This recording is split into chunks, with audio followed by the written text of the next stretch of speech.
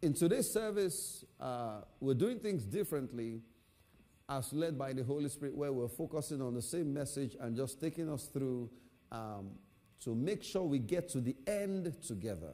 We're going to begin to talk about the tree of life in our first service, second, third, and our fourth service today.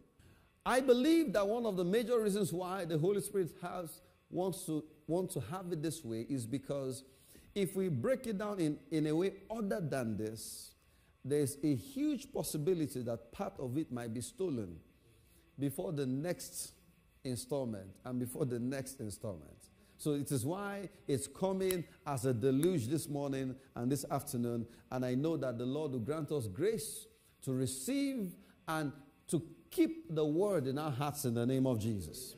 There are three concepts we're going to be examining in the course of our services today: the breath of life, the river of life, and then laying it up for the tree of life.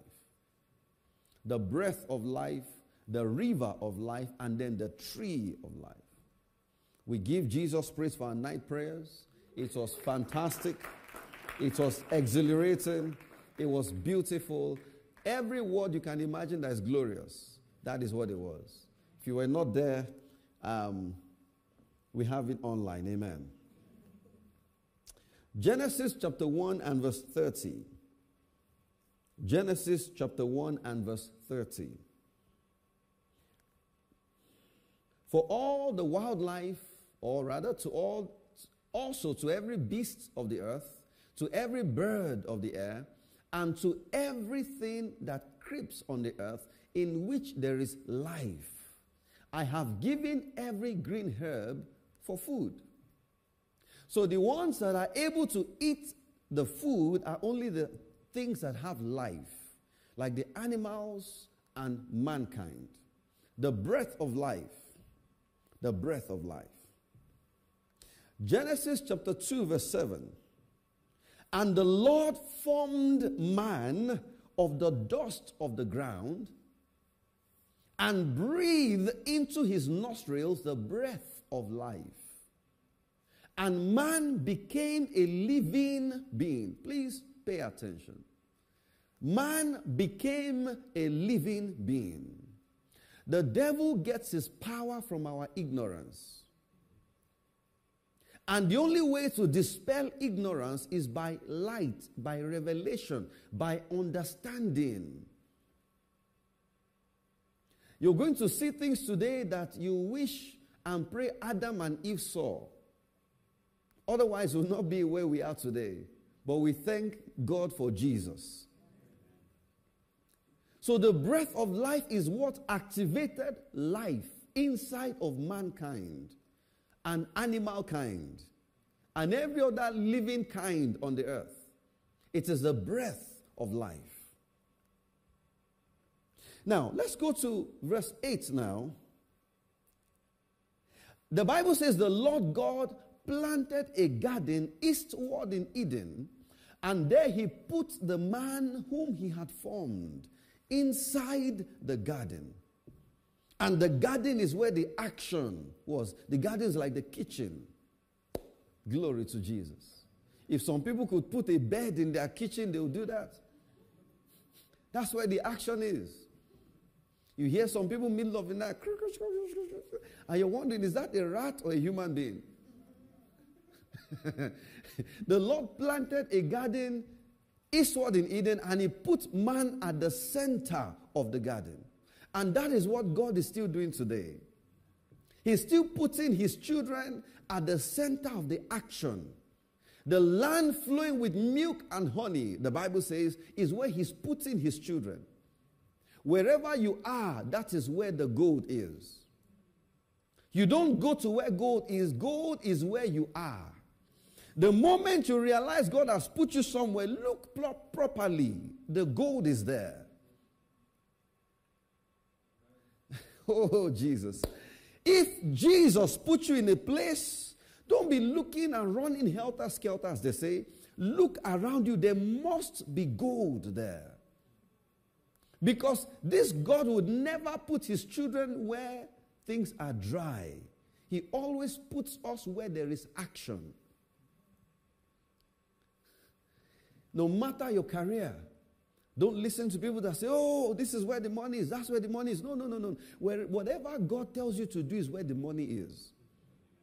If he tells you to begin to paint, even though painters, artists don't make money, you'll be the first to begin to make money. You're acting like you don't want to make money. Say amen properly. Amen. When it's time to pay your mortgage, you say, you. Now, let's go to verse 9. Let's not get carried away. We have a lot to cover today.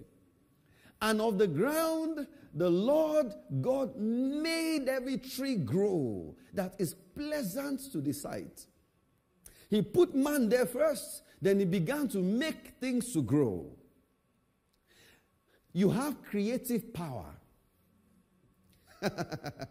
Amen. You know something? Sometimes God puts his children in darkness because he does not want there to be too much competition before he turns on the light. If there was light before he put you there, you would have faced serious contention. You know, the Bible says God said that he took the children of Israel through a different path because he did not want them to go back because of the war. We serve a God that is very, very, very strategic in thinking. Now look at this. He began to cause the trees to grow that is pleasant to the sight and good for food. The tree of life was also in the midst of where? Of the garden. And the tree of the knowledge of good and evil. I don't think you saw it there. Let's go back. You know, some people have said, if God did not want them to eat the fruit, why did he put the fruit there, the tree there?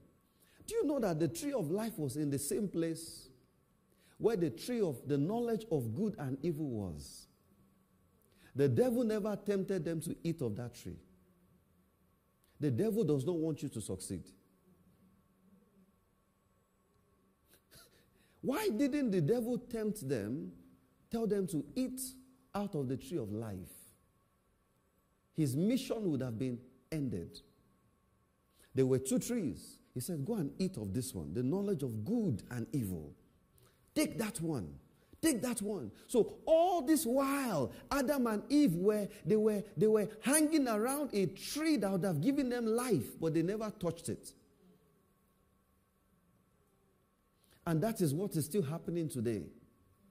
People have Bibles they've never read, filled with life, yet they are complaining. Life is in every single page, every single word, every single page, every single word. Yet are we eating out of the fruit of the tree of life? That's a question for us to ponder. Are we talking to somebody today? And please follow me. Follow me. I'm teaching. Now, the Lord God did something. He said, I love you so much. Verse 15 now. And I want to give you an instruction that will preserve your life. There are many trees here. Don't touch the one that will make you know good and evil. Don't touch that one. He told them, tend the garden. Verse 16 now, please. Yes. And the Lord commanded the man, saying, of every tree, including the tree of life. Every tree, including the tree of life, you can freely eat. Life in the morning, life in the afternoon, life at night, wake up in midnight snack, eat life. But don't touch the tree of the knowledge of good and evil, because I love you too much. But that is what many people are still running to today. They live life and they run to good and evil. Justice. Justice is another name for good and evil.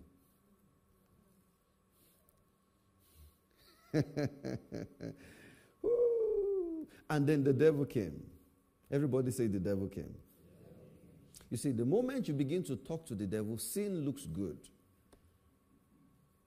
The moment you begin to have conversations with the devil, sin will look good. When you are talking to God, righteousness looks good. But when you begin to talk to the devil, sin looks good. Genesis chapter 3, verse 4 to 7. Life was good, and then Mr. Devil or Mrs. Devil or devil showed up. Then the serpent said to the woman, you will not surely die. I've skipped a few parts there. The devil came and began to have conversations with, at that point, the weaker link. Not because of agenda, but because of revelation. She was not there when God told Adam, don't eat of the tree. So she didn't have as much knowledge as Adam had. So he went for the one that did not have knowledge. And that is what he's still doing today. It's good to pray and pray and pray. But if you don't know the truth, the devil will play you with like ping pong. You will not surely die. He began to have conversations. Verse 5.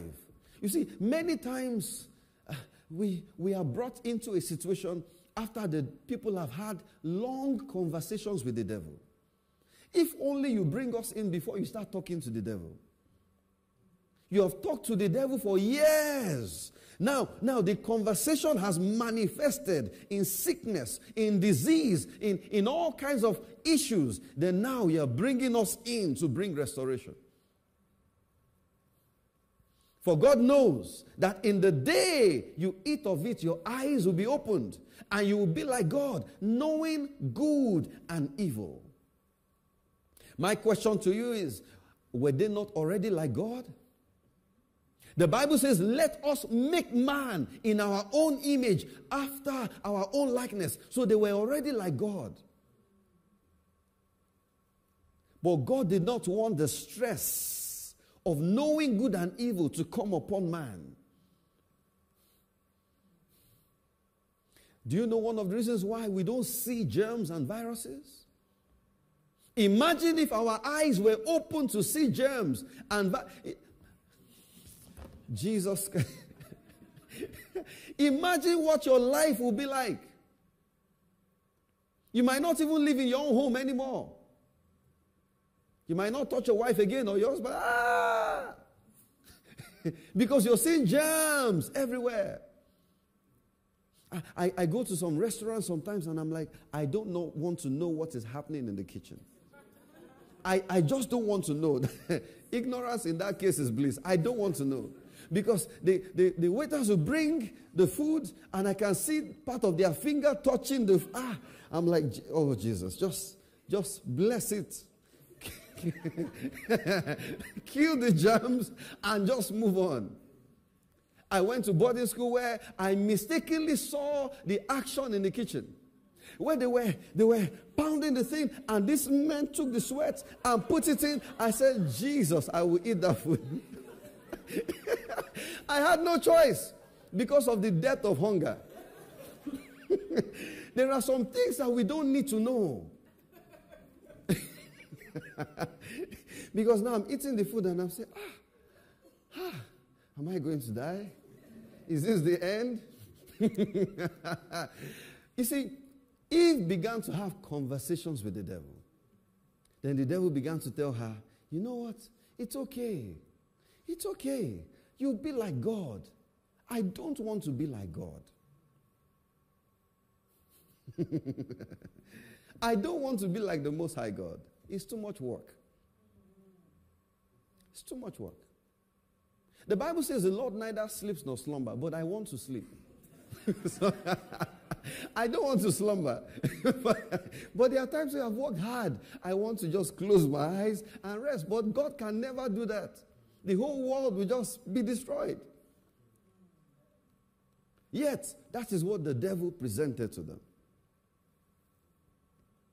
You see a wife that God has given one of the best things ever, but she wants to be the man. I say, if only you knew. If only you knew what you're trying to take on for yourself. You see children that should enjoy their childhood. They want to grow up very quickly. And then they grow up and they realize adulting is hard and then they want to grow down. Start wearing skinny jeans and everything. I must be a child by force. May the Lord help us. May the Lord help us. So this is where their issues began. The toiling began. The stress began. And this is where the work began. This is where the worry began. This is where anxiety began. And then she took. And what a wonderful wife. She found something she thought was good and she presented it to her husband. Husband, come and eat. Come and go down with me. Amen. Then the eyes of both of them were opened. And they knew that they were naked. Oh. And they sewed fig leaves together and made themselves coverings. They began to cover themselves. They did not need the covering of the Most High God anymore. Be careful when the world begins to call you wise. Because perhaps you are now beginning to take the place of God in your own life. Then the eyes, they might have been celebrating this reality. Oh, I can see, I can see. Not knowing that they've just invited themselves to a life of hardship. Yet there was a tree of life. They never touched it. How will you know you've eaten from this fruit? Today, worry, anxiety. Worry, anxiety, fear. That's evidence that you are eating this fruit regularly. Worry, anxiety, fear. Worry, anxiety, fear. That's evidence that you have eaten from the fruit, the tree of good and evil. Worry.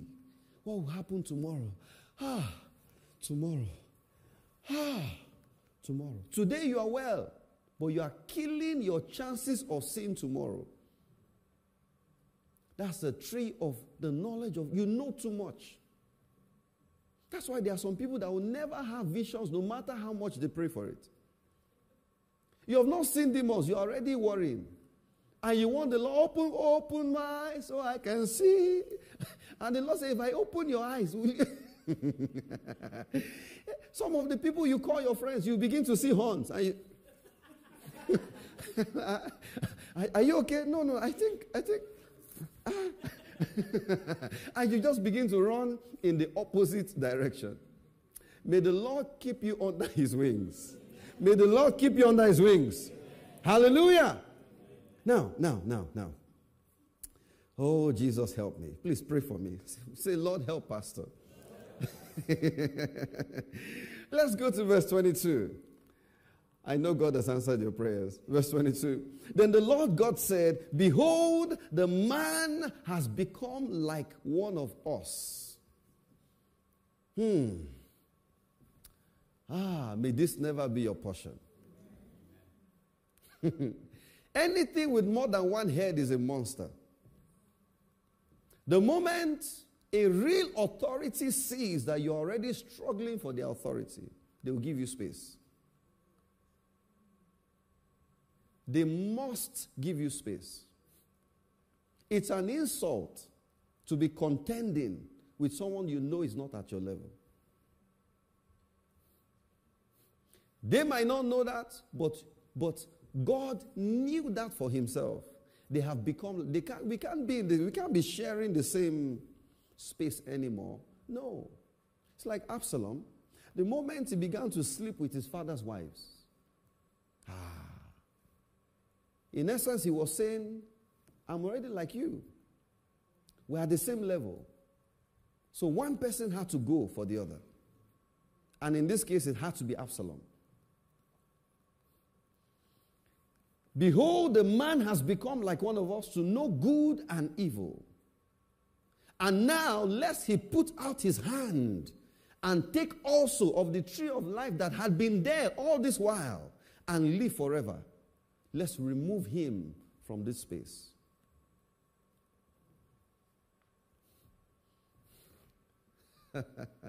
Therefore, the Lord God sent him out of the Garden of Eden to till the ground, to begin to toil. He said, you don't want to cease worrying? Okay, go ahead and continue toiling. You don't want to stop being anxious? Go ahead and continue toiling. But I say that will not be your portion again in the name of Jesus. Amen. The series of messages today is to deliver every one of us from toiling, from stress. It is not work that kills people. It is stress that kills people. It's not the work, it's stress. It is stress. It is stress. And then God removed man from the place of bliss, and they went into a place of toiling. So he drove out the man. You know, before this happened, this man did not even know what he wanted. He didn't know he needed a wife. God gave him a wife. A good wife. The good wife. He didn't know he needed to eat. God gave him food. That is the life. That's the good life. Someone calls it the soft life. It is the life that the Lord God, a good Father, wants for you and I. But will you allow him to give you that life? He has made it soft, but you want to make it hard. He said, relax. He said, no, I have to work. Morning, afternoon, night. Relax. No, relax. No, okay, continue. And he drove them out. Go and do what you want to do. They've not lost their job, but they are afraid. What if I lose my job? And they begin. I deliver you from that nonsense in the name of Jesus. No more. Oh, Jesus, help me. Help me, Lord. Help me, Lord. Help me, Lord. Fear is bad. Worry is bad. Anxiety is bad. And it must go back to hell where it came from. It must go back to hell where it came from. Some people look way older than their age. Not because of anything, but because of worry, stress. Stress. Let me get back to my notes. Now, what is this telling us? Knowing good and evil simply means your will, your flesh is being activated. Knowing good and evil simply means your flesh is being activated. Your flesh is being activated. And in this flesh, we're talking about the mind, the will, and the emotions being activated. Enough to begin to contend with God and argue with God. First argument, the moment their eyes were opened. Why am I naked? Who is looking at you? Was it not just Adam and Eve there and then animals?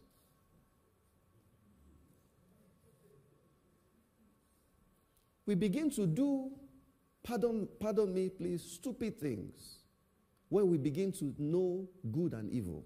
We think they are wise things, but they are not wise. Unnecessary work. They took time to be sewing stuff, covering themselves. This is you. This is your wife. At night, you're both naked anyway. Amen. You're trying not to laugh. It's the truth. So now, during the day, they are covering themselves up, and it's just the both of them. The animals don't care whether you're wearing, they don't even know what. The animals are not knowledgeable enough to pay attention to those things. They began to do unnecessary work, keeping themselves busy for nothing. This is why the moment you come to a place of rest, you realize you have time. God did not add more to your 24 hours. You just realize that this I used to do doesn't make sense. This makes no sense. No sense. The Lord was telling me, he said, this is some people's schedule for the day. Worry, 1 hour. 1 hour, 30 minutes. Anxiety, 2 hours, 50 minutes. And they just keep, and after a while, because you eat in the morning, you have to eat in the afternoon again. So afternoon worry. They pick it up again. Oh, where did I stop? They pick it up from there, and then they carry on. And that's what they just continue doing. So now you're at rest. You realize there's nothing to worry about. Now, let me address something quickly. This whole Russia-Ukraine thing, so some people are not into it, some are inside it. You know the truth? If Russia uses nuclear weapons today, the world will not be the same. Do you understand that? It's the truth. Nuclear weapon is not like a gun. It's not a gunshot. It's a nuclear weapon. Hiroshima and Nagasaki, those are the only two places where bombs were dropped on intentionally that were habitable previously. Not habitable anymore. Complete destruction. And the principle behind that is mutually assured destruction. Many other nations, there's no way Russia will target U.S. with a nuclear weapon and the U.S. will not respond back. Understand that? So the world is heading for some interesting things. But now, does it make sense to worry about it? That's the question. It makes no sense. Does it affect you going to work tomorrow? No. Because Putin is not on your way to work. Go to work. Do what you need to do. What if the world ends next week? It cannot end. Let them blow each other up. It's the demonic people that will destroy themselves. Will rise out of the ashes. Woo! Hallelujah. It might even be better for us. We have doctors in our midst. We have engineers. We have pastors. Very important. we have everything we need. It makes no sense to worry. Makes no sense to worry. Makes no sense to worry. Now, what are the lessons we can learn from this?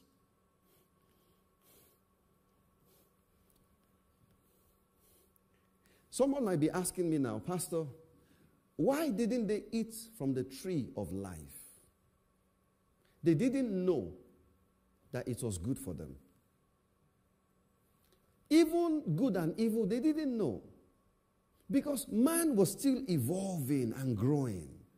At some point, I believe God would have come and told them, hey, why? You've not eaten from that tree. Why not? Why don't you go and take from that tree? I believe the Lord would have told them. But the issue here is sequence. You cannot want to know everything and still want to be at peace. They don't go hand in hand. They don't go hand in. This is why Paul said in Philippians chapter 3, from verse 3. Philippians chapter 3 from verse 3. For we are the circumcision who worship God in the Spirit. Rejoice in Christ Jesus and have no confidence in the flesh. Philippians chapter 3 and verse 3. No confidence in the flesh. No confidence in the flesh. No confidence in the flesh. Though I also might have confidence in the flesh. If anyone else thinks he may have confidence in the flesh, I more so. He now began to list his credentials. Circumcised on the 8th day, of the stock of Israel, of the tribe of Benjamin, a Hebrew of Hebrews, concerning the law, a Pharisee. Philippians 3. Amen. I'm moving fast now. Philippians 3. Not 1. Philippians 3. Hallelujah. Concerning zeal, persecuting the church. Concerning the righteousness which is in the law, blameless. But what things were gain to me, I have counted loss for Christ. Paul got the revelation that all those things he was accumulating was like he was eating the fruit from the tree of good and evil. So he was rewinding, he was reversing, back to the point where, you know what? I count everything as loss. I choose to act as if I don't know anything. That is where we're going. Glory. Glory. Glory. Verse 8 now. Verse 8. Please, it's a series. Don't take one aspect and build a doctrine on it and expose yourself to the devil unnecessarily. This is not the end of the matter. Yet indeed I count all things loss for the excellence of the knowledge of Christ Jesus my Lord, for whom I have suffered the loss of all things, and count them as what? Rubbish. What a word to use. That I may gain Christ. This is the goal. Christ. What is eternal life? The knowledge of Christ. So knowing Christ is eating from the tree of life. I count all these things as loss because if I'm coming with all this knowledge, I cannot know Christ. No, he's only known by babies. Except you come as a little child, you cannot enter the kingdom. Amen. Glory to Jesus. I count everything. It is why when you come, it depends on how you come to Christ. If you came to Christ extremely educated, extremely knowledgeable, successful, you have to be stripped of some things. There will be a reset. Then before there's another accumulation. If you came empty, there's nothing to be stripped of. And empty not in possessions, but in your heart. Only the poor in spirit shall what? Shall see God. It depends on how you come. If you came empty, then already you just begin. It is why Paul was able to accelerate in the faith way more than others. He understood the mistake that happened in the Garden of Eden. And he said, oh, I'm not going to fall into that trap. I'm coming with all these credentials. You see, Jesus, I lay it at your feet. Genuinely, I count it as loss because I cannot know Jesus if I still hold on to those things. I'm doing a PhD. It's good to be educated. Doctor this, doctor that is fine. But don't think it is Dr. This that will cast out Dr. Devil. Because the devil will let you know that if he wanted to have a PhD, he could have had billions of PhDs because he's been here for a long time. I adjure you in the name of Jesus. Story. You just be looking at you adjure me. Adjure. Let me open the dictionary. What is adjure? No. Loss before gain. Loss before gain. But Paul said, no. I don't want to be stripped. I want to drop it myself.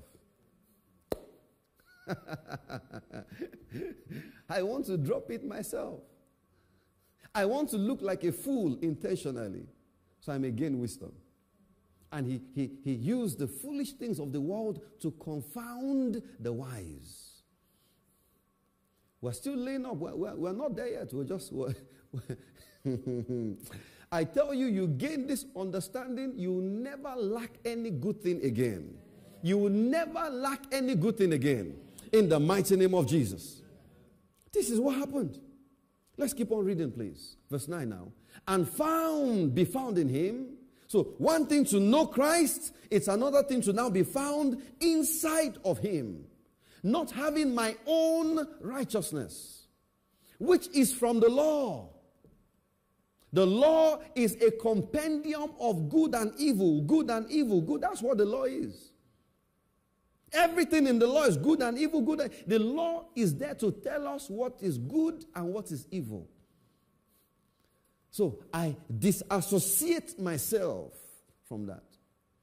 Why do you get offended? It's because you know good and evil.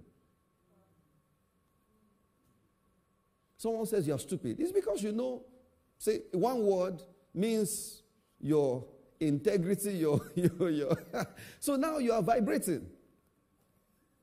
Now your head is getting hot. Now you are unstable because you know the law. Someone gave you a middle finger. A middle finger is just one finger out of many fingers. It's one. Yeah, you can point like this, point any way you want to. It is your finger. Do you know that in some countries, this thumbs up is their own middle finger? If you don't know that, I can do this and do this and do like this, you just be like, yeah, thank you. Thank you. Because you don't know. Because you don't know. You don't know. You don't know. I choose to disassociate myself from the law. But that which is through faith in Christ, the righteousness which is from God by faith. No wonder Peter said, Paul has some deep revelation. If you don't know the past, if you don't study the past, you repeat the mistakes of the past. We are repeating the issues in the Garden of Eden day after day after day without knowing. That I may know him and the power of his resurrection. That's life. And the fellowship of his sufferings. That's life. And to be conformed to his death. That's life. If by any means I may attain to the resurrection from the dead. That's life.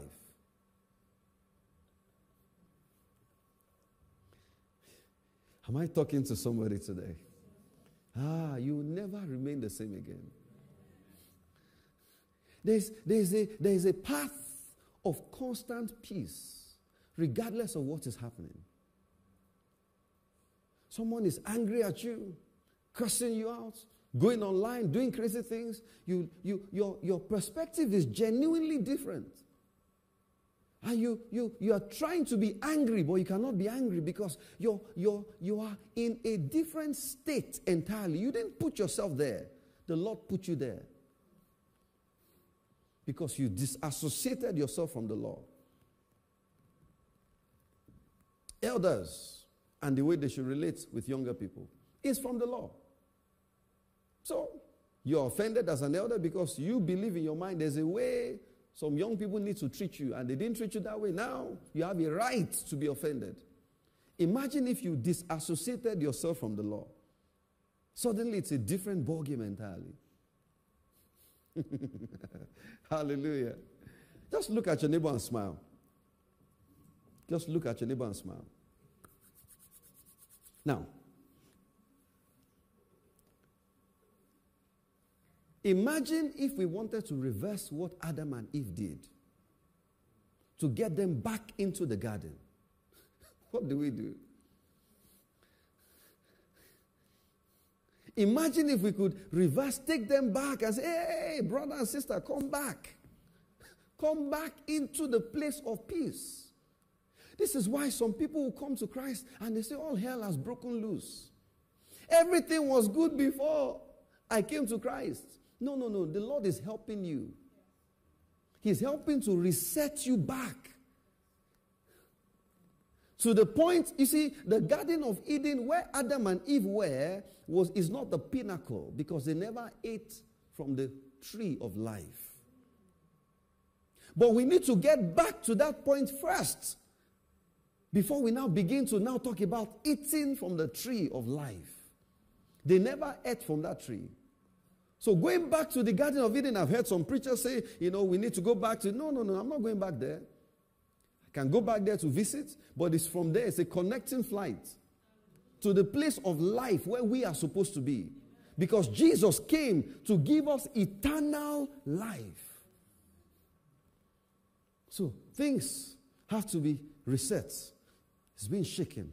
I will yet again shake the heavens and the earth. He's shaking, not to destroy you. He's shaking, but just hold on. Just hold on. All hell is breaking loose. Just hold on. Hold on. Everything was fine before you could apply for any job, even though it had nothing to do with your purpose, and you get the job. But now you are in Christ. And all those doors that could open, they are no more opening. And you think all hell has broken loose. No, no, no. The Lord is helping you to rearrange your life. Can I hear a loud amen? Amen. And this only applies to born-again Christians. Only applies to the children of God. I'm not a motivational speaker. I just say, oh yeah, is this you? No matter what you are, the Lord is rearranging, is helping you. No, it's only His children I'm talking about. It's only His children. And there are some people visiting His children today, but you can become His child today. Why is it that nothing is working anymore? No, it's helping you count it as loss. You're going back to the position of neutrality. The time in the garden before they ate the fruit.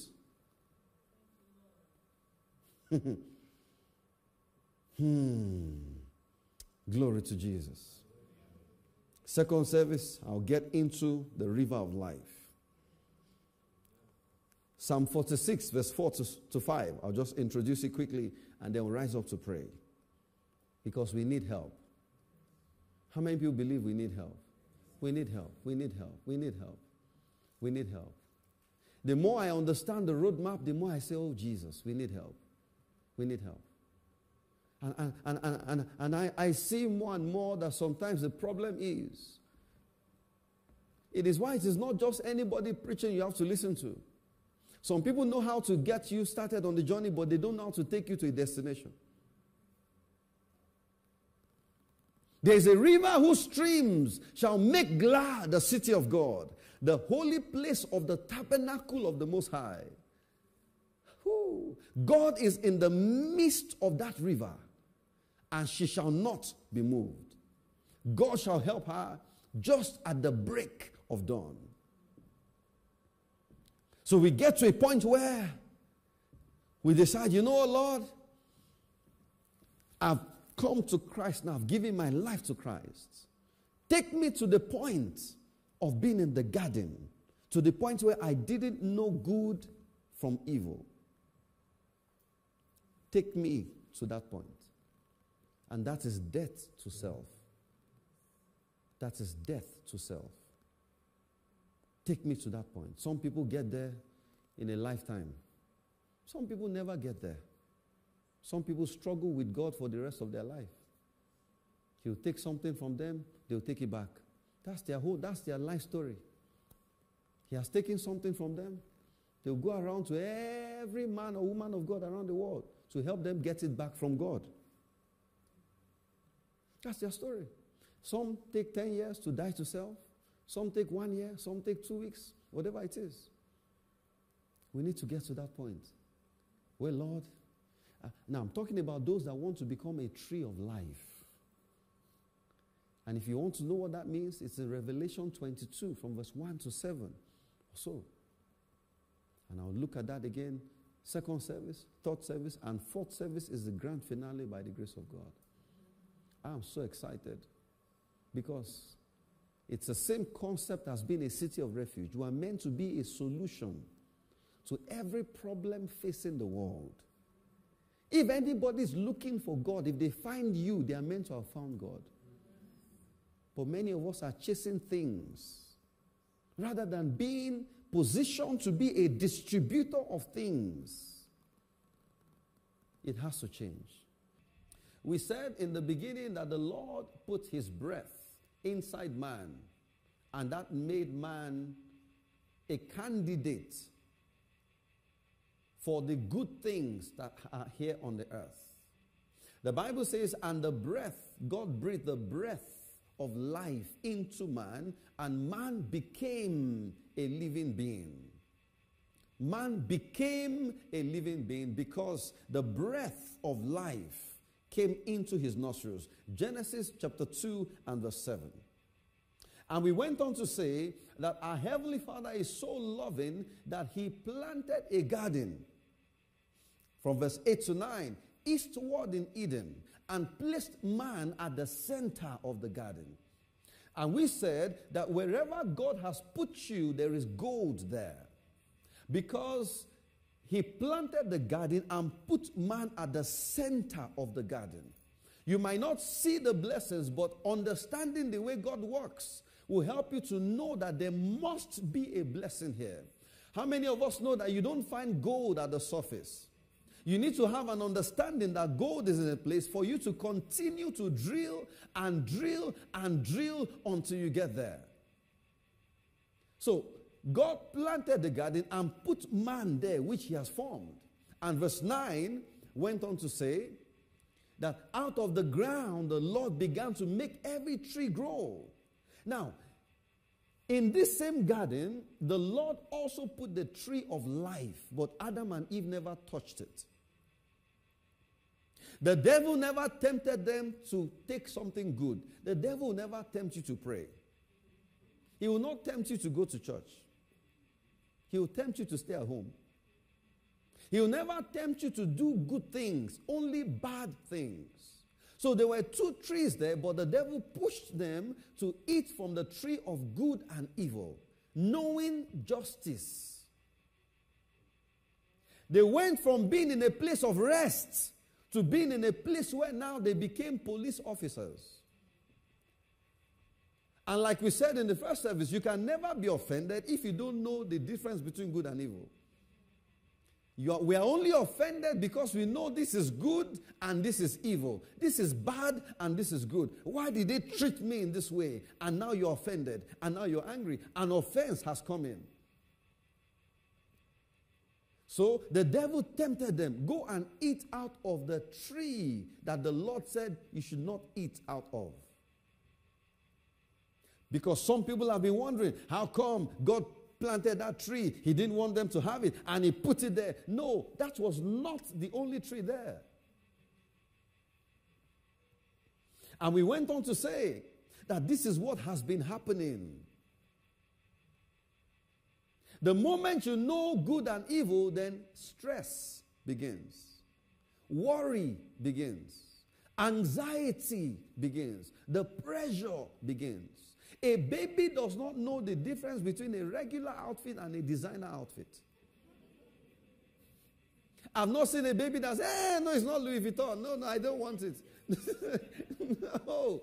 It's only adults that will be looking at things. That's why the Bible says we should come into the kingdom as a little child. As a little child. So the moment Adam and Eve ate that fruit, they became able to distinguish between good and evil, which led them to a place of competition with God. Then they got to a place where they began to query God. You know, there are some people like that, they challenge God. Look at, can't you see I'm getting old? You know, I'm still doing the same job, no promotion. They are so wise that they can now begin to query God. It's because you've eaten the fruit of the knowledge of good and evil. Praise Jesus. So, we went on to talk about Paul. You can read this when you get home. Philippians chapter 3 from verse 3 to 11. Paul understood the mistake that took place in the garden. And he said, no. Now I'm coming to Christ. So all these credentials I have, I'm going to drop them. I'll count them as nothing. Just so that I can lay hold on Jesus. Because Paul realized that the reason why Adam and Eve no longer had access to life was because they now found themselves in a place where they knew this is good and this is evil. So Paul said, I choose to count my achievements as nothing so that I can lay hold on Christ. And the Bible says eternal life is knowing Jesus. When you know Jesus, you have life. When you know Jesus, you have, not when you know of Jesus. And you cannot know Jesus as a fully grown adult. It is why you have to be born again. Become like a baby in knowledge. Nicodemus said, do I have to enter my mother's womb again? And Jesus said, are you a teacher of Israel and you don't understand these things? We have to put aside the complex, complicated things and just believe that one man died on the cross for your sin. If you are baby enough to believe that, you are a candidate for the tree of life. Some people are too complicated. They are too wise to believe that Jesus can come and die on the cross. And because of his death, they don't have to toil anymore. Those are the things that Paul understood. So he said, I laid down my credentials, being a Hebrew of Hebrews, circumcised on the 8th day, a Pharisee of Pharisees. I put those things aside so that I may lay hold on Christ. And I said, depending on how you come to Christ, we all have to get to a point where everything is reset. So that from there, that is now you being in the Garden of Eden. Then from there, you take off from there. Because Adam and Eve never ate the fruit of life. So our goal is not to get to the garden. The garden is a connecting flight. It's to connect to the bigger things available in Christ. Can I hear a loud amen? Amen. Can I hear a believing amen? Amen.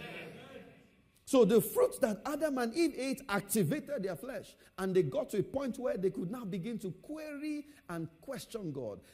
Imagine being a supervisor for your supervisor. You just got hired today. And you're already examining, you're already correcting the people ahead. No, you didn't do this right, you didn't do that right. That is what knowing good and evil makes us do. We query God, which makes no sense. We query God. It's different from asking questions so you can grow in understanding. I'm saying we challenge God. We challenge him. Glory to Jesus. So it is why many people experience, they say, when I gave my life to Christ, all hell broke loose. And it seemed like as if things are no more working. No. The Lord is helping you get to a point of death to self.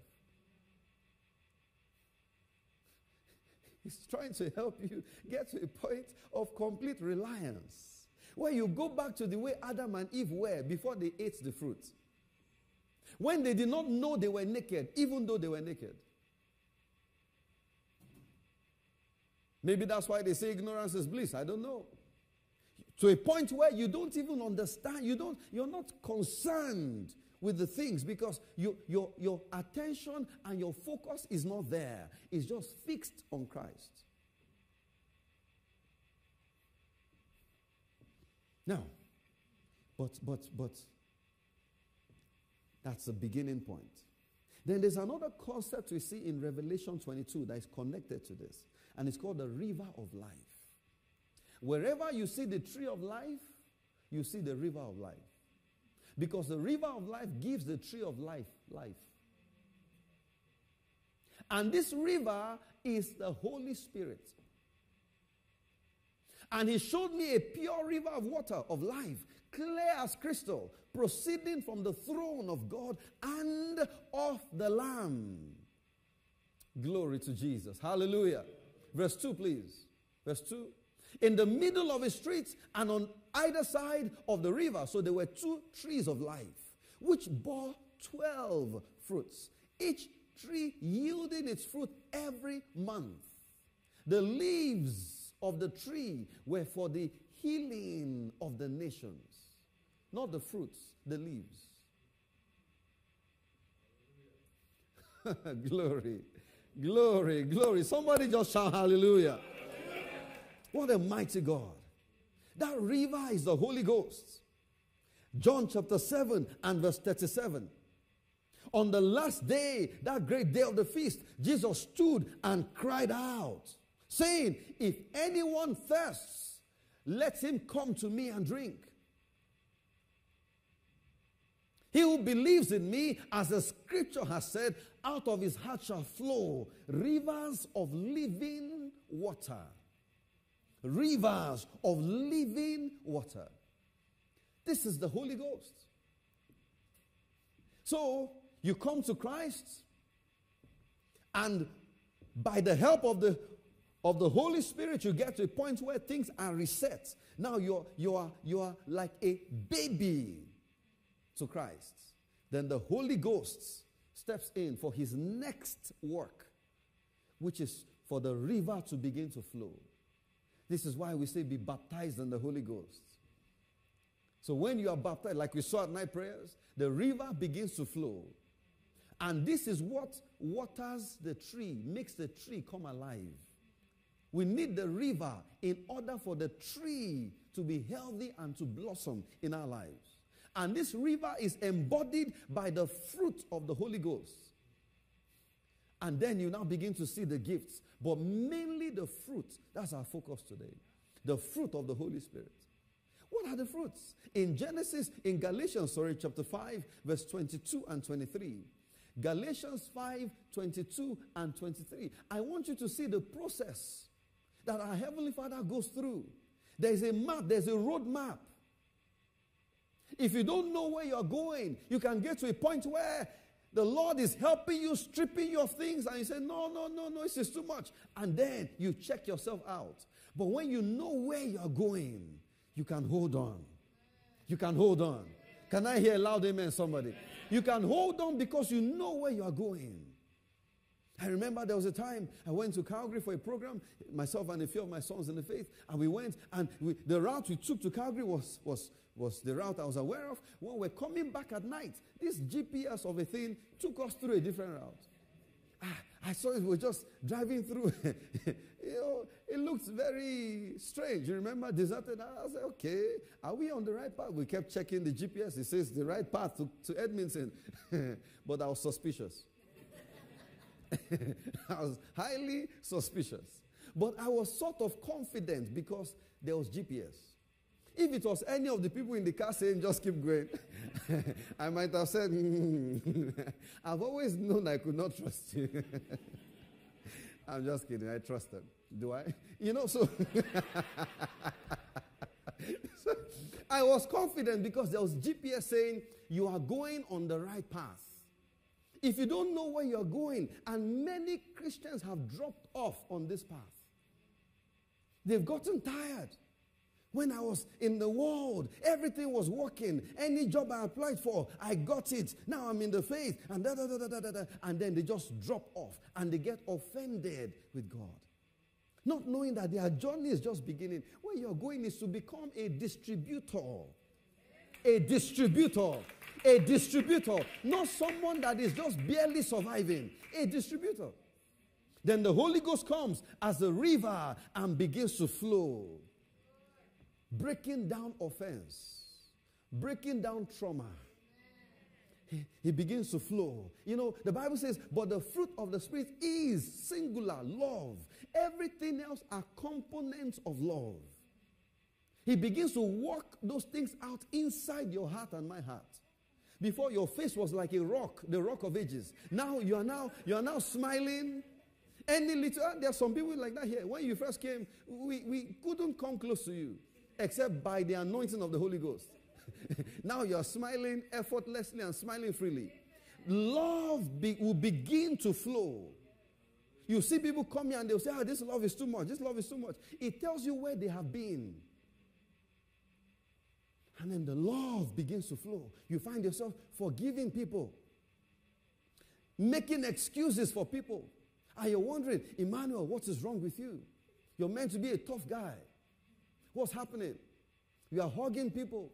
You hear a testimony, you cry. You think we don't see you. And you just... And you're like, what is wrong with me? I'm tougher than this. No, the river is flowing in your heart now. And then joy begins to flow. You are in your home and you find yourself skipping. I would have asked Mercy to show us, but don't worry. When she's excited, she skips. Amen. Yeah. You find yourself just jumping in your home, excited, just laughing, and then you are trying to conceal it because people might think you're crazy. Because not many people understand what joy is like. People are used to sadness and are used to, no. Joy begins to flow. Nothing about the tree yet. This is just a river flowing. This is just a river flowing. So in the midst of challenges, you're asking the Lord to remove it, but He's just bringing you joy. He's giving you joy. You're saying, remove it, I don't want it. He's not listening to you, He's just bringing you joy. He's tickling you, you're laughing, and then you stop laughing, and then people are coming, giving you messages. The Lord said, your change is coming. It hasn't come, it's coming. It's coming. Then peace There's peace. There's peace. Instead of the worry from before, you suddenly realize, you know what? Who cares? Who cares? I've done the best I can do. I'm not going to kill myself. No. Peace begins to flow. Before, when your money is running out, God forbid it will never run out, then you are getting anxious, but now you're just at peace. And you're wondering, am I becoming nonchalant? No. You are becoming peaceful. You are regaining your lost nature. You are becoming the way it is supposed to be at peace. Because for a real child of God, nothing is meant to move us. We're meant to be standing strong in the midst of challenges. Can I hear a believing amen? Long suffering, the ability to continue on in a tough situation, even when you are not seeing a change. And then kindness. You know, it's easy to be kind to people that are kind to you. But you then find yourself, so some are unkind to you, and then the Holy Ghost will come and tell you to go and say sorry to them for being unkind to you. And you're wondering, this is unfair. Holy Spirit, it's because it's you. This is unfair. And you are trying to argue your way out of it, and he's not listening. He says, I told you to go and say, you are sorry. But Lord, I am not sorry. No, I'm telling you to go and say, you are sorry. And you're wondering, what are you doing? Are you trying to humiliate me? They know me as a tough guy, but don't make me soft. We say, no. Go and say you are sorry. He's working on your heart. The river is flowing. And then you get into goodness. You become a good guy. You hear of issues and you find yourself wanting to step in to bring about a change. And then you now begin to get into faithfulness. That is that consistency in doing the right things, in doing good things. Now you can be counted on. Before any little thing, you just, you're off. But now you stay on. You're faithful, regardless of the situation. You now find yourself saying atrocious things like, Lord, even if you don't show up, I'll still keep serving you. And you're wondering, did I just say that? No, you begin to say those things because now you're realizing that the God you serve controls time. I said in the first service, you see, Adam did not understand he was getting old. Oh God, I don't even have a wife. Look at my age. See, white hair. See, he wasn't. Is there any? No. He wasn't looking at any of those things. Why? Because he wasn't concerned about that. You get to that point now where all you want to do is just to serve the interests of the kingdom of God. Wherever he has deployed you, the river is flowing. People around are trying to understand, why is she happy?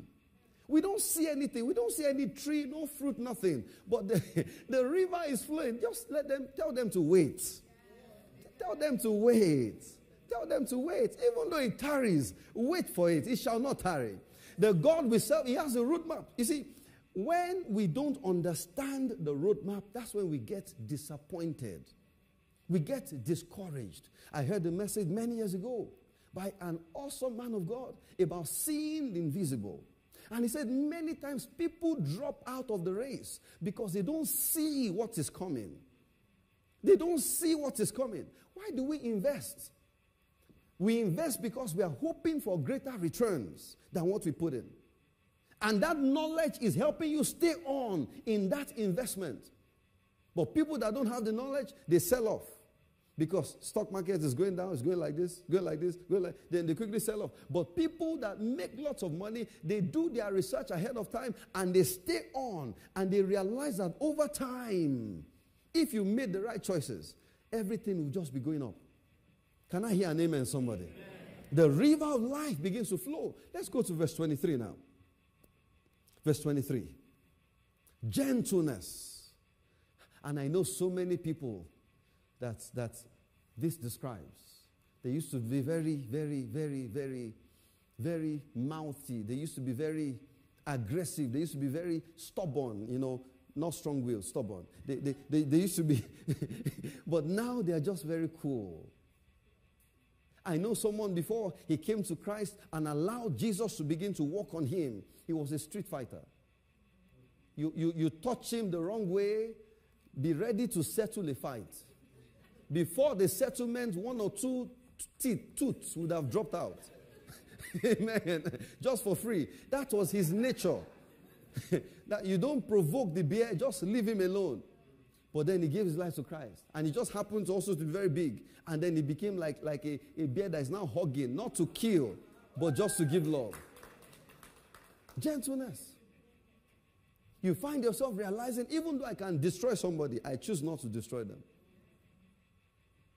I heard a story, true or false, I don't know. But, these two friends were fighting. We're having an argument in the open. And one really, really bashed the other one, and he just kept quiet. He kept quiet, didn't say anything. After everything, and they left. Then the one that was being mean came back and said, now I know you're a true friend. Even with everything I did, you didn't say the things I was thinking you were going to say. The information you had about me that you could have said that would have damaged me, you didn't say it. That's gentleness. You realize that those that are not fighting back are not necessarily doing it because they are weak, but because they are more powerful than you. It takes power to control power. Amen. And only the river of the Holy Ghost can do that. We're not quiet because we can't talk.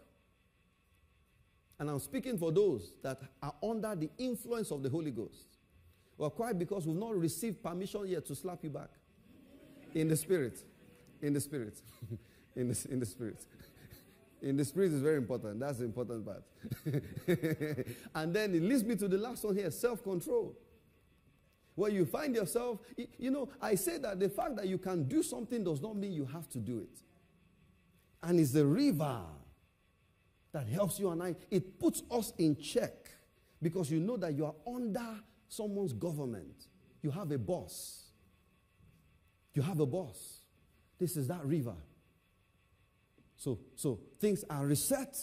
Then the river now begins to flow. Then it takes us to the very important topic of obedience. That's under the ministry of the river, the Holy Ghost. You now realize that many instructions are coming not because of the outcome, but because he just wants you to know how to obey instructions. You now begin to realize when God says, go and do something, he's not saying it will work. That's why he's saying go and do it. He's saying go and do it because I am telling you to go and do it. You see people join cults and all that, and they'll tell them, go and kill someone. Go and do this thing. So they want to see whether you've truly come under their government. And the devil lent those things from the kingdom of God. Obedience. Abraham, take your son, your only son, the one you love, not Ishmael. Go and sacrifice him. And then the Lord is watching. Obedience. If you've ever seen the process of bridling a horse or bringing a horse into submission to begin to win races, you understand that the process is a painful process, but yet very gainful. Yet, many Christians hardly even get to this point of the journey. But we've not gotten to the good part yet. Oh, we've not gotten there yet. The tree is the good part. But here, you're already beginning to enjoy things. You get to the point of obedience. Obedience. Obedience. Obedience. Because the only proof of submission is obedience. Not your ability to repeat the instruction. Because that's where that's what we do.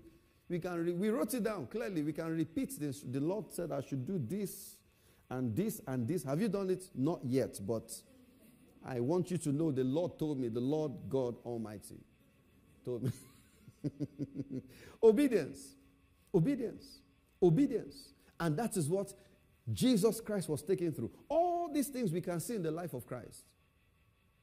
Luke chapter 4. Luke chapter 4, from verse 1. Are we still together? Luke chapter 4, from verse 1. Then Jesus, being filled with the Holy Spirit, the river flowing now, returned from the Jordan and was led by the Spirit, driven by the Spirit into abundance, into the wilderness. Driven. It's very easy for you to say the Lord spoke to you to go and ask someone for money. It's easy. Has He spoken to you to give someone before? Or you shut that one down? I was praying. The Lord said I should come and ask you, there's something you have to give me. Amen. How about the Lord speaking to you to go and give? If someone came to you and said, oh, the Lord said I should, just withdraw everything from my account and give it to you, you'd be like, the Lord said, oh, Jesus, I've always known that I am serving the right Lord. But can He give you that kind of an instruction? I don't know anybody here, perhaps you're here, you've not reviewed yourself yet, that will challenge them and say, are you sure it was the whole of your account? Are you sure it wasn't all your accounts, only one account? Who would accept it?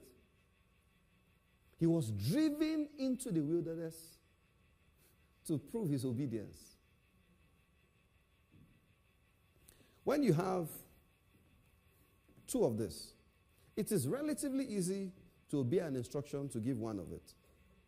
But when you have one of it, and He says you give that one of it that you have it, that one, then you now wonder, you now begin a funeral ceremony. Oh, Mike, how I love you, Mike. You mourn for 40 days. You still haven't obeyed. But the Lord is going somewhere. He's going somewhere. He's taking you somewhere. He's taking you somewhere. He was driven into the wilderness to prove His obedience. Verse 2 now. Being tempted for 40 days by the devil. How can God take you to the devil and leave you there?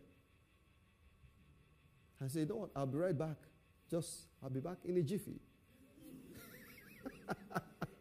And then it's 40 days. Being tempted by the devil, being bashed, no food. Being bashed by the devil. It's easy to get to John 17, verses 1 to 5. And Jesus was glorified and said, Father, give me the glory that I had before the time. It's easy to get there. But this is the road. This is the route to get there. Now you're being trained in the art of obedience. You are told 10 things. You miss one and do 9. You are scolded. And you're like, but that's 90%. And He said, no. You miss one. And you're wondering, I've not seen this side of you before. This is wickedness. No, it is goodness. Are we together? The river of life, the Holy Ghost, will train us into submission. You know how Esther and the other virgins were being groomed in order to go and meet the king? That's the job of the Holy Ghost. He's training us. This Father you've submitted to, these are the things He likes. He loves obedience. He's addicted to obedience. Complete obedience. Let me show you. Let me show you. And He's training us. And He's training us. Oh, you missed it. No, go and do it again. And you're like, no, but I've tried again. Go and do it again. He's training us and training us and training us in order to get to a point of mastery in obedience. Go and ask Abraham. He'll tell you. Go and ask Isaac. He'll tell you. Go and ask Jacob or Israel. He'll tell you. Ask Daniel. He'll tell you. Ask Joseph. He'll tell you. Ask Esther. She'll tell you. Ask Ruth, she'll tell you. The river begins to flow. The river begins to flow. Somebody shout hallelujah. Hallelujah. Somebody shout hallelujah. Hallelujah. You see, the river is good, but we cannot survive on water alone.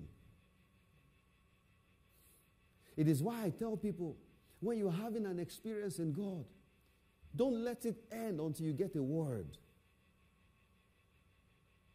Because the river, when it's flowing, it feels good, it's refreshing. You're taking a shower, you're drinking water. The Bible says, like cold water on a hot day is good news from abroad. It feels good. But the river is not the end. The tree is the end. Glory to God. Psalm 46 and verse 4. Zikatu palaki sukatia. Lambros kandara mashanda. Psalm 46 verse 4. There is a river whose streams make glad the city of God, the holy place of the tabernacle of the Most High. God is in the midst of her. She shall not be moved. She shall not be moved. She shall not be moved. God shall help her just at the break of dawn. Why at the break of dawn? Because the river is training you and I into obedience.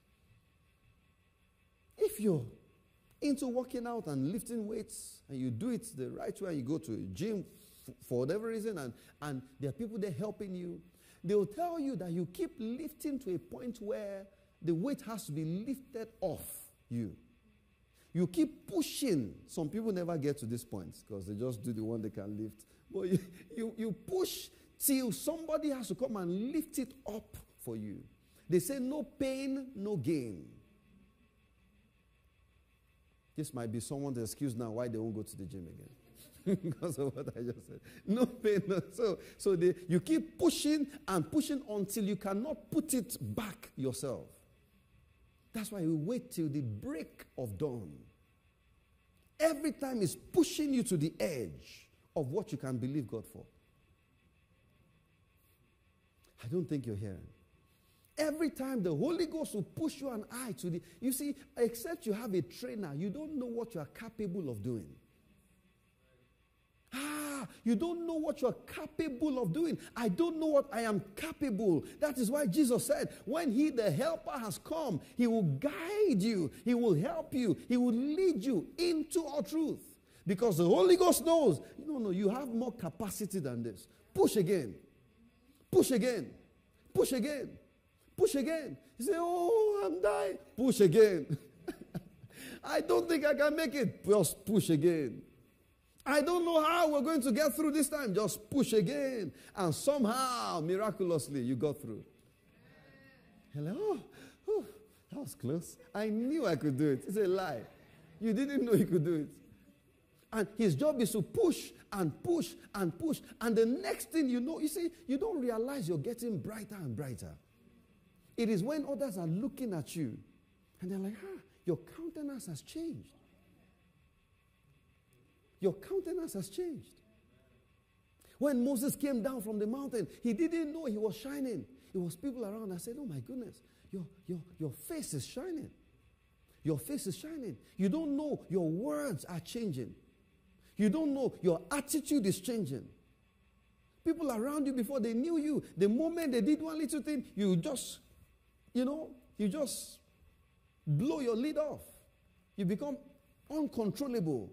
But now, it took a while before you got there. You're like, oh my goodness, this person is changing. He'll help her just at the break of dawn. At the break of dawn.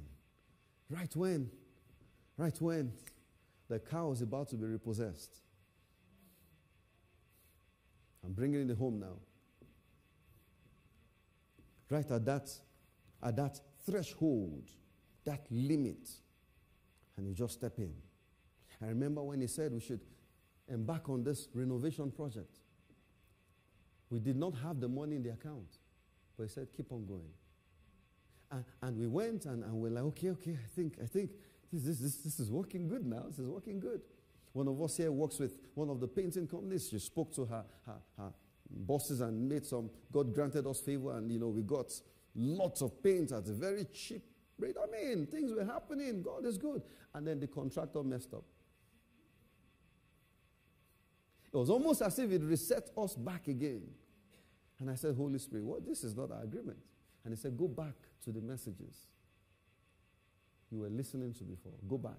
You need more power. Go back to that. And we can see this now. came in here and hundreds of thousands of dollars. And the people working here, they are very bougie. They like expensive things. All the teams is high-end, this high-end, that high-end. The drums is different one now. Over $3,000. I said, didn't you find a $600 drums? Didn't you find 700, 800, 900? Why 3,000? Say, Pastor, because, this one, when you kick it.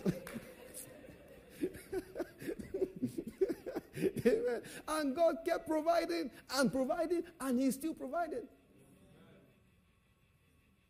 And I know somebody will come and say, Pastor, this is a land. This is land for free for the church. I know that. I know that. The land that your family has been holding for generations that you are not using for anything. You are not using for anything.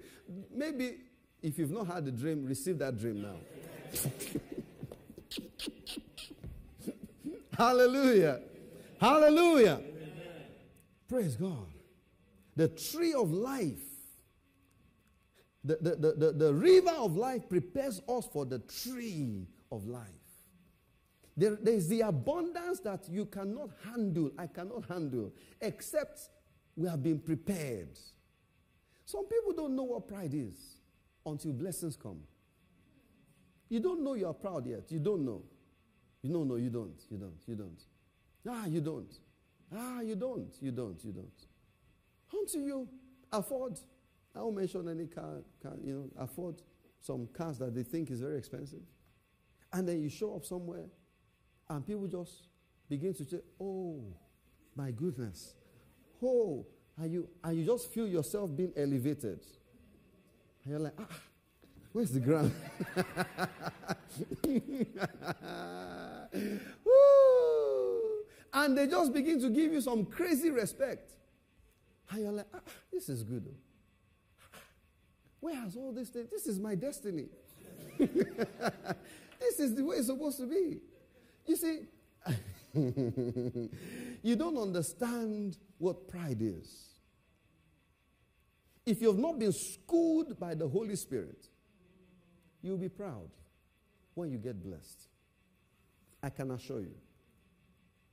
I remember in the ministry where we were before, awesome place, before the Lord asked us to transition. I'll be given a few opportunities to minister on Sunday, and one of such opportunities, the whole place was packed, and the Lord sent His word, and mighty things happened, all kinds of things. And I mean, it was fantastic. Fantastic. Amen. After the service, the pastor was not there. After the service, people were coming to me. Oh, amazing message, amazing message. And that's not the kicker. I got to the entrance. The pastor used to greet people at the entrance. So as a youth pastor, I was also doing that. And then this man came. They used to sell CDs of the message there. So this man came and he said, see, I bought the CD of this message. I usually don't buy the CDs. So which means even when my pastor then will preach, he won't buy the CD. But me, small boy, preached. He bought the CD. And I said, oh, we bless God. So he left. He came back again.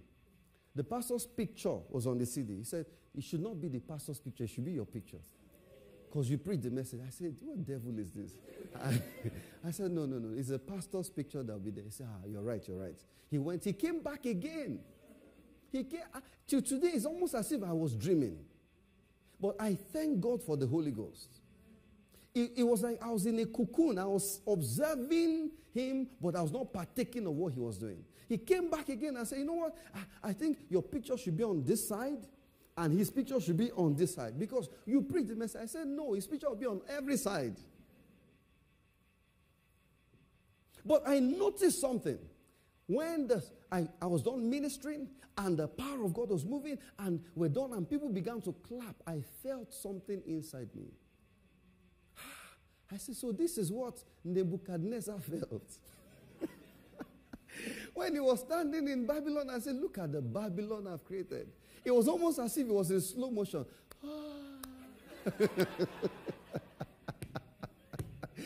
I am telling you, so it's some people have not seen greatness because they died before their time. Somebody said, don't let people clap you into your grave. And I felt that thing. While they were there celebrating, clapping, I was there trusting God for my salvation. Because I realized that, oh my goodness, this is very dangerous. Not what they were doing, but my response to it. And I didn't plan it. Before then, I thought I was completely humble. 100%. After that, I went back to the place of prayer and the word to say, Lord, that thing, I don't ever want to see that thing again. You see, the river is there to prepare you and I for the blessings. Most of the civilizations then that thrived were by the riverside.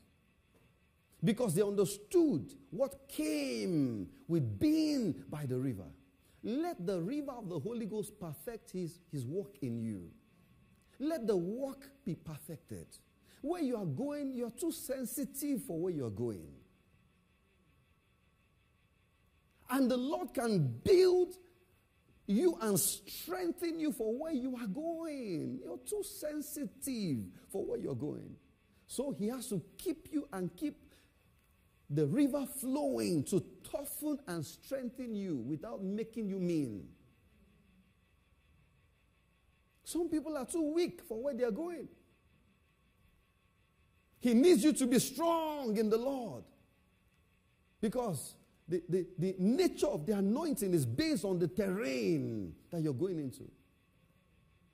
Imagine being sent to go and help people, in a drug-infested neighborhood. I mean, you need to go with the boldness and audacity of faith that God is with me. No demon, no gun fired against me can work.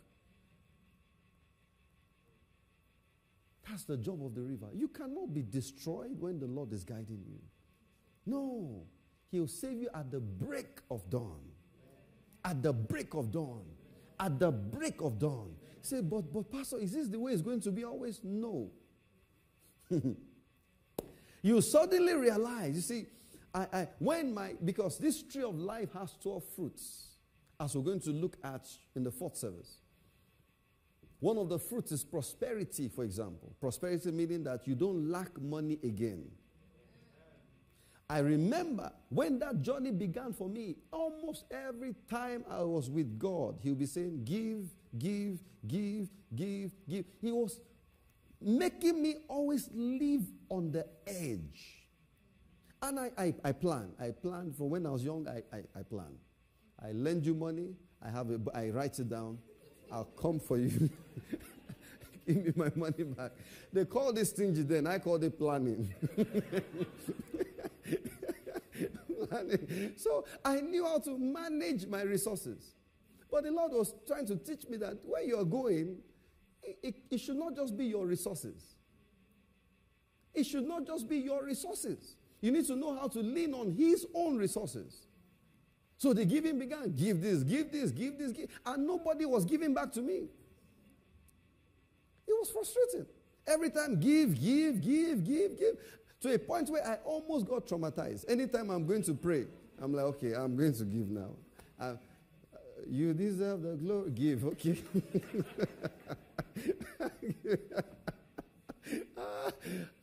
Now, my wife would have handled it, but I'm glad I wasn't married then.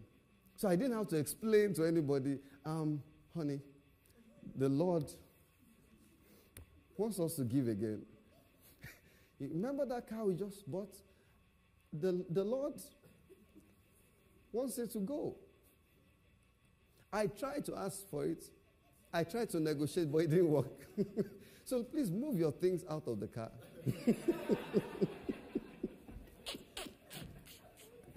I'm glad I didn't have to have those conversations. Because by the time I got married, I'd already, I won't say graduated, but I'd already advanced in that realm. So we now had moved to another step in the process. At the break of dawn, you are always being led to honor everybody, and God is allowing dishonor from everywhere. And you're wondering, when is this honor I've been sowing going to come back? At the break of dawn. Love, love, love, love, love, love. Yet nobody is loving you back at the break of dawn. One thing I know about this Heavenly Father that we serve is He knows how to keep records. He knows how to keep record. Psalm 20 says, may the Lord remember your offerings. And not just monetary offerings. Offerings of obedience. He told you to do, you did. He told you to do, you did. Maybe you didn't do everything. Then that's where you lean on the finished work of Christ. Lord Jesus, have mercy on me. I didn't follow this instruction. He told me since 2 years ago to go to school. These 2 years, I have not gone. Please have mercy. I'm going now. Okay, I'll go 2023. No, go now. I'm going now. That's why you lean on the mercies of God. The mercies of God. The mercies of God. Somebody shout aloud, amen. Amen. Somebody shout aloud, amen. Amen. The river. Another aspect of the river's job is in Isaiah 11 and verse 2. Jesus. The Spirit of the Lord shall rest upon him. The river of wisdom. The river of understanding. The river of counsel. The river of might. The river of knowledge. And the river of the fear of God. A very quick recap. We started with the breath of life. That is where everything started. The breath of life. The breath of life. Our Heavenly Father breathed the breath of life into us and made us living beings. Genesis chapter 2 verse 7. Living beings. He made us living beings. We came alive. We came alive. We came alive. Hallelujah. And then we go to verse 8 and verse 9. The same one. And the Bible says, and the Lord planted a garden where the food was, and he put man where the food was. Which means that wherever God puts you is where there is good, there's good. And is where there's food. Is where there's gold. Is where the blessings are. He never puts his children outside of where the blessings are. Because he's a loving father. He did not put all this together for worldly people to enjoy, as it were. It is mainly for his children to enjoy. Am I talking to somebody today? Which means there are times where we find ourselves. It is not your profession that is feeding you. I hope we understand that. Because some people pursue this degree and this degree and that profession, but it is the Lord that gives, that blesses. He makes us rich and he adds no sorrow to it. There was a time they said there's money in IT. It's not everybody in IT that is seeing the money. Oh, there's money in nursing. Not everybody there is seeing the money. I hope you know that. So the journey began from the Garden of Eden. And look at something very interesting. The Bible says, in this same verse, there were two major trees that the Bible decided to single out. The tree of life and the tree of the knowledge. What a long name. No wonder he said don't eat from there. The tree of the knowledge of good and evil.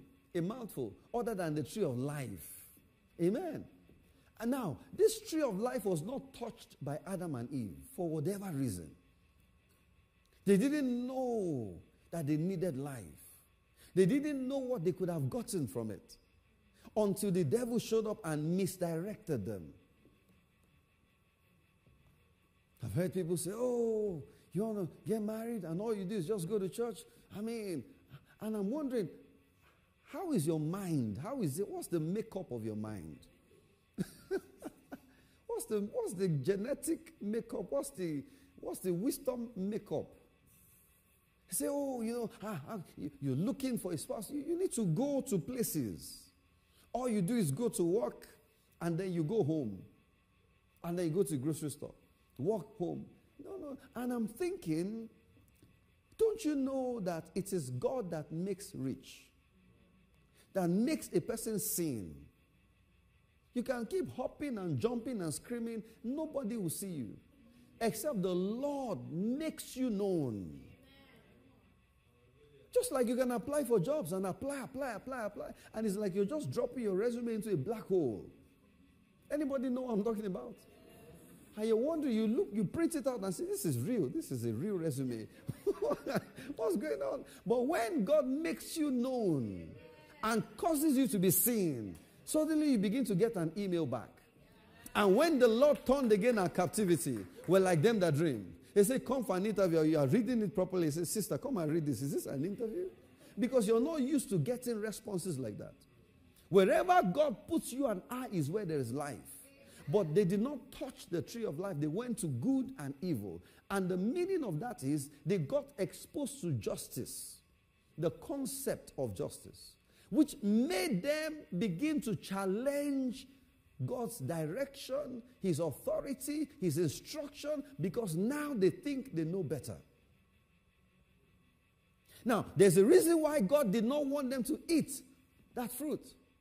Because he wanted to keep them in a place of calm. And I said in both services that you will know you have eaten from good and evil because you are now stressed. The moment you realize that stress is a daily occurrence, it means that you have eaten from the knowledge of good and evil from that tree. Worry, anxiety. You are alive today, but you're worried about dying tomorrow. But you're alive today. Worried about everything because you know too much. So rest becomes when you cease to know and be in a state where you cast your cares upon him. The Bible says, cast your cares upon Jesus and he will give you rest. Imagine if we could reverse what Adam and Eve did. That is what Jesus Christ came to do, among other things.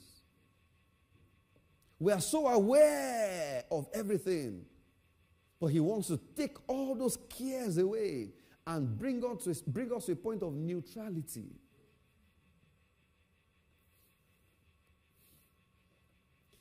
Now, if we fail to understand the mistakes of the past, we'll find ourselves repeating them. That is why Paul the apostle in Philippians chapter 3 said, if you want to know my secret, this is my secret. All the things that I have, I've chosen to count them as nothing so that I can reach on and attain to the excellency of the knowledge of Christ. Philippians chapter 3, that's what Paul said. He listed some of his credentials. Hebrew of Hebrews, circumcised on the 8th day, Pharisee of Pharisees, and this, trained under one of the best teachers in those days. But he chose to put aside the credentials just so that he can lay hold on Christ. What is he trying to say? You see, let's go back to the Garden of Eden. The moment man ate from the tree of good and evil, God said they must not be allowed to touch the tree of life. If you want life, you need to give up the fruit that is already in your mouth from the tree of good and evil. We cannot have both at the same time. You cannot worry and want to have life. It cannot happen. You choose. Adam and Eve chose worry. They chose stress. And the Lord said, if that's the case, you cannot live long.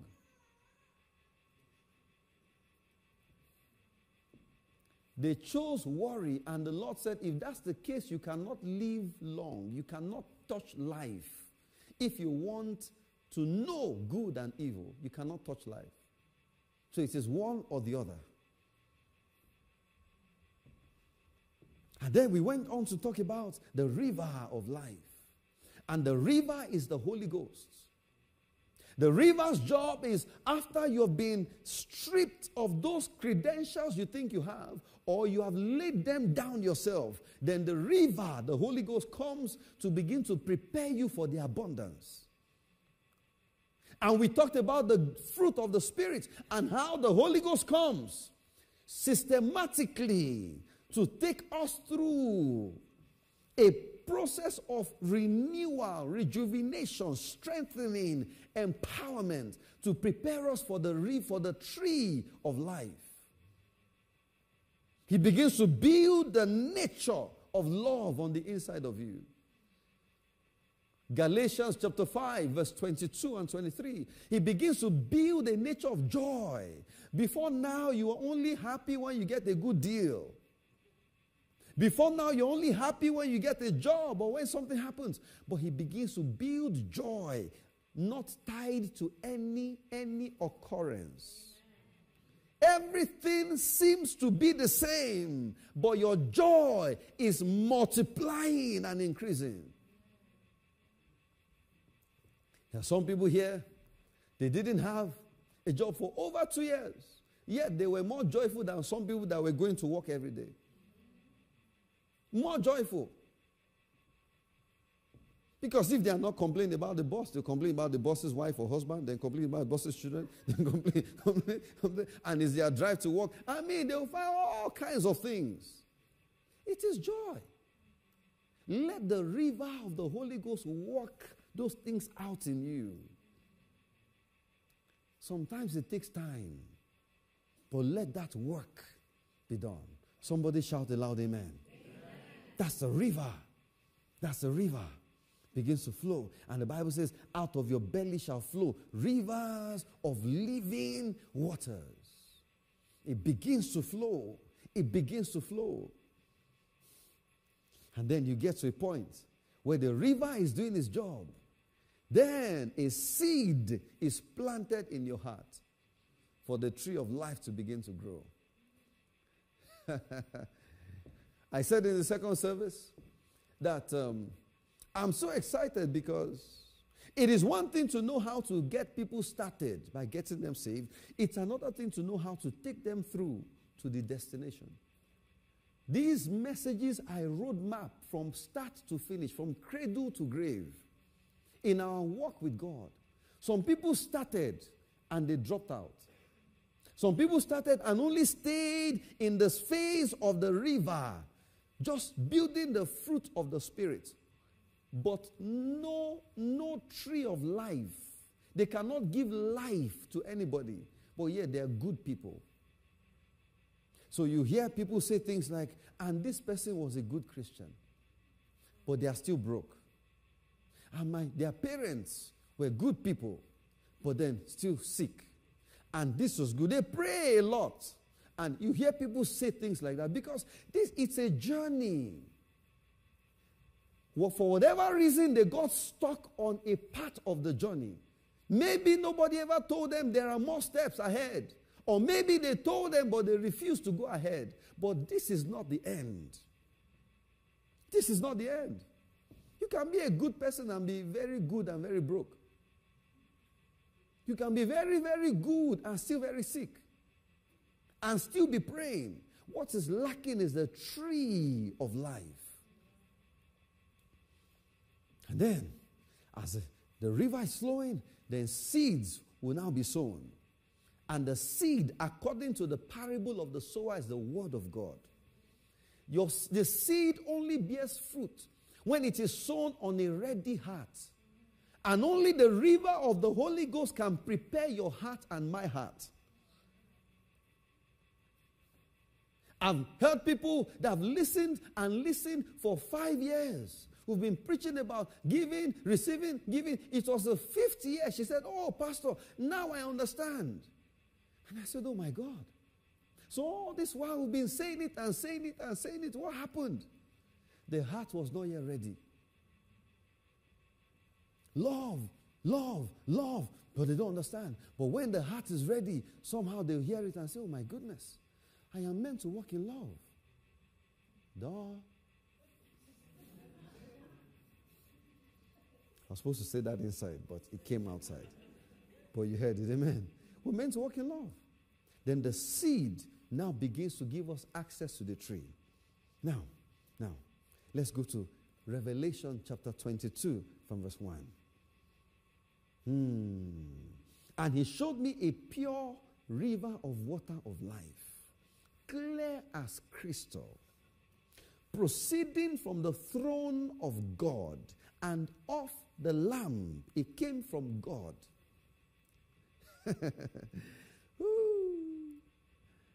Oh, in the middle of a street and on either side of the river. There's a reason why it's in the middle. but we'll leave that part. You can meditate on that. Was the tree of life which bore 12 fruits, each tree yielding its fruit every month. Every single month. Every single month. Every single month. Glory. The leaves of the tree were for the healing of the nations. Fruit and then the leaves. This is why we have themes every month. Because we are sowing seeds on the ready hearts every month so they can bear fruit every month. Woo! Thank you, Jesus. Psalm 1 and verse 3 was talking about, let's start from verse 1 actually. Psalm 1 and verse 1. The first psalm, the first verse. Blessed is the man who walks not in the counsel of the ungodly. In essence, blessed is the man who has allowed the river to walk on him, nor stands in the path of sinners, nor sits in the seat of the scornful. But his delight is in the seed of the word of God. He meditates on the seed day and night, because now he has been delivered from worry, anxiety. I said in the second service that the Lord told me some people's diet every day is 1 hour, 30 minutes of worry, 2 hours of anxiety in the morning, and then they get to afternoon, another hour of worry, another hour of anxiety. They pick up from where they left off in the previous service, worry service, in the first service, in the morning, in their own morning. But suddenly you are delivered from those things and you realize, oh my goodness, I have time. I have time. I have time. So you can now meditate on the word day and night. Day and night. What are you doing? You're building trees, the tree of life. We're going to look at the different fruits shortly. He shall be like a tree planted by, you see the rivers of water again? Planted by the rivers of water, that brings forth its fruit in its season, whose leaf also shall not wither. Glory to Jesus. And whatever he does shall prosper. This is the end result we are getting to. Whatever you do shall prosper. Bearing fruit in the right season. Every time you're bearing fruit. Every time when it's time to walk, you're walking. Every time you're bearing fruit. And you see, the amazing thing is this. When you walk with God and the river is flowing through you, you would understand your own times and seasons. One big mistake that many of us make, the Bible says, he who compares himself with another is not wise. We might have finished school the same time. It doesn't mean we follow the same time. You have your season, I have my season. What is guaranteed, if you follow God, you get to the destination with distinction. That is what is guaranteed. So some will get out of school and right away they get into school again for their master's degree. Praise Jesus, celebrate them. And after that, no gap, they get into PhD and they are called a doctor. Praise Jesus. Amen. Another's path is not to go to school. They begin a business. And they begin to put in their effort. And they spend 10 years building the business, and then the school comes and gives them a honorary degree. Honorary PhD. Guess what? They have both arrived at the same destination. Didn't Steve Jobs have a honorary degree? Honorary degree. You have a PhD. Who will come and say, hey, sir, was your own honorary or corollary? Did you work for years? No. All that matters is now I am DR, doctor. That's all that matters. The destination is the same, but the pathway is different. Oh, yes, we're born in the same family. So what? Do you have the same DNA? The same thumbprint? No. Amen, somebody.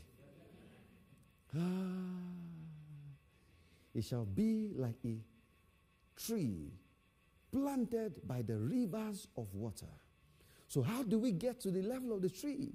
Let the Holy Ghost work his work in you. Then when the seed of the word is planted, it germinates. Not every soil is fruitful. Our heart is a soil. When the Holy Ghost has worked on your heart, when you hear the word, it sticks. It sticks. And on a daily basis, the Holy Ghost is feeding and watering that word. And it begins to grow. And it begins to grow. You know, when you plant a seed, you don't immediately see a tree. It goes back to times and seasons. People might be wondering and laughing at you. I thought you said you were going to plant. We don't see anything. No, you don't see seeds. You see trees. I'm telling you why many people get discouraged, disappointed, because they don't understand the process. I was saying to someone the other day, and also yesterday, imagine, we all know it takes 9 months for a woman to give birth. Imagine if you didn't know that, and you were so in a hurry. I want this to come. It's been 2 weeks, 2 weeks, 2 weeks, and people are looking at you and say, are you crazy? It's in 2 weeks. Yeah. I mean, there are some women, the tummy is very big. You see, it's big. This is evidence. Doctor, remove this baby. But it's just been 3 months. But we all know, so we are waiting. People might not see it, but you know it's there, and we're just waiting. And you're waiting. 1 month to 2 months, 3 months, and then it begins to show. Now, some people are thinking, oh, now it's there, bring it out. No, don't you dare touch it. And you're going 4 months, 5, 6, 7, 8, 9. And the mother is saying, your lease has expired. Your lease, it is time for you to come out. Hallelujah. Times and seasons. If you're talking about trees, we need to understand that we serve a God of times. Your time is not the same as mine. No, it's not the same. No. 2 churches can start at the same time. One can grow, blossom, and another can remain because they are both doing the same things. Another can remain seemingly stuck.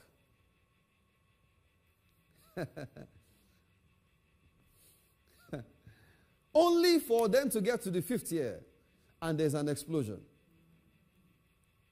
Times and seasons. Don't let the devil tempt you like he tempted Eve to look into another person's garden. The grass is always greener on the other side. You hear people say things like, all my friends are getting married. Really? All your friends?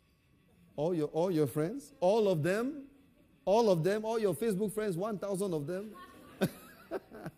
He said, no, Pastor, that's not, I don't know what you're talking about. Because you're exaggerating, you're lying. You have eaten the fruit the devil has given you. Has put you on an unnecessary speed, unrealistic speed. Everybody's getting jobs. Really, everybody? Go to the unemployment office. There's a reason why it's called the unemployment. You see people say, I've been looking for work for 10 years. I say, 10 years? You how long? 15 years? You how long? I'm going home. I'm going home. Because, oh, Jesus. The tree of life, the seed is planted. The seed is planted. Now, let's look at a few scriptures that helps us to solidify this truth. Proverbs chapter 13 and verse 12. Proverbs 13:12. We're getting to the very, very root of the matter now. Hope defers makes the heart sick. But when desire comes, it is a tree of life. What does this mean? When desire comes. So, do we have to wait for fulfillment? No. Faith can give you that desire before the desire becomes reality. When desire comes, either through the eyes of faith or through the naked natural eyes, When desire comes, it is, not it is like, it is a tree of life. So what does that mean? When the seed, and we're going to look at some of the fruits, mainly in the fourth service, but when the seed is planted, you can begin to see your tree from the moment it is planted through the eyes of faith.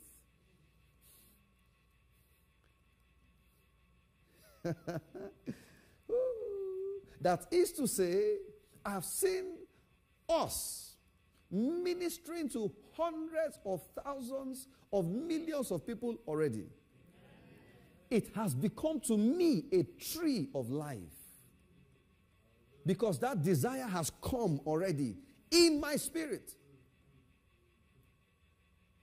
It is already a tree of life. If God told you to start a business, what are you expecting?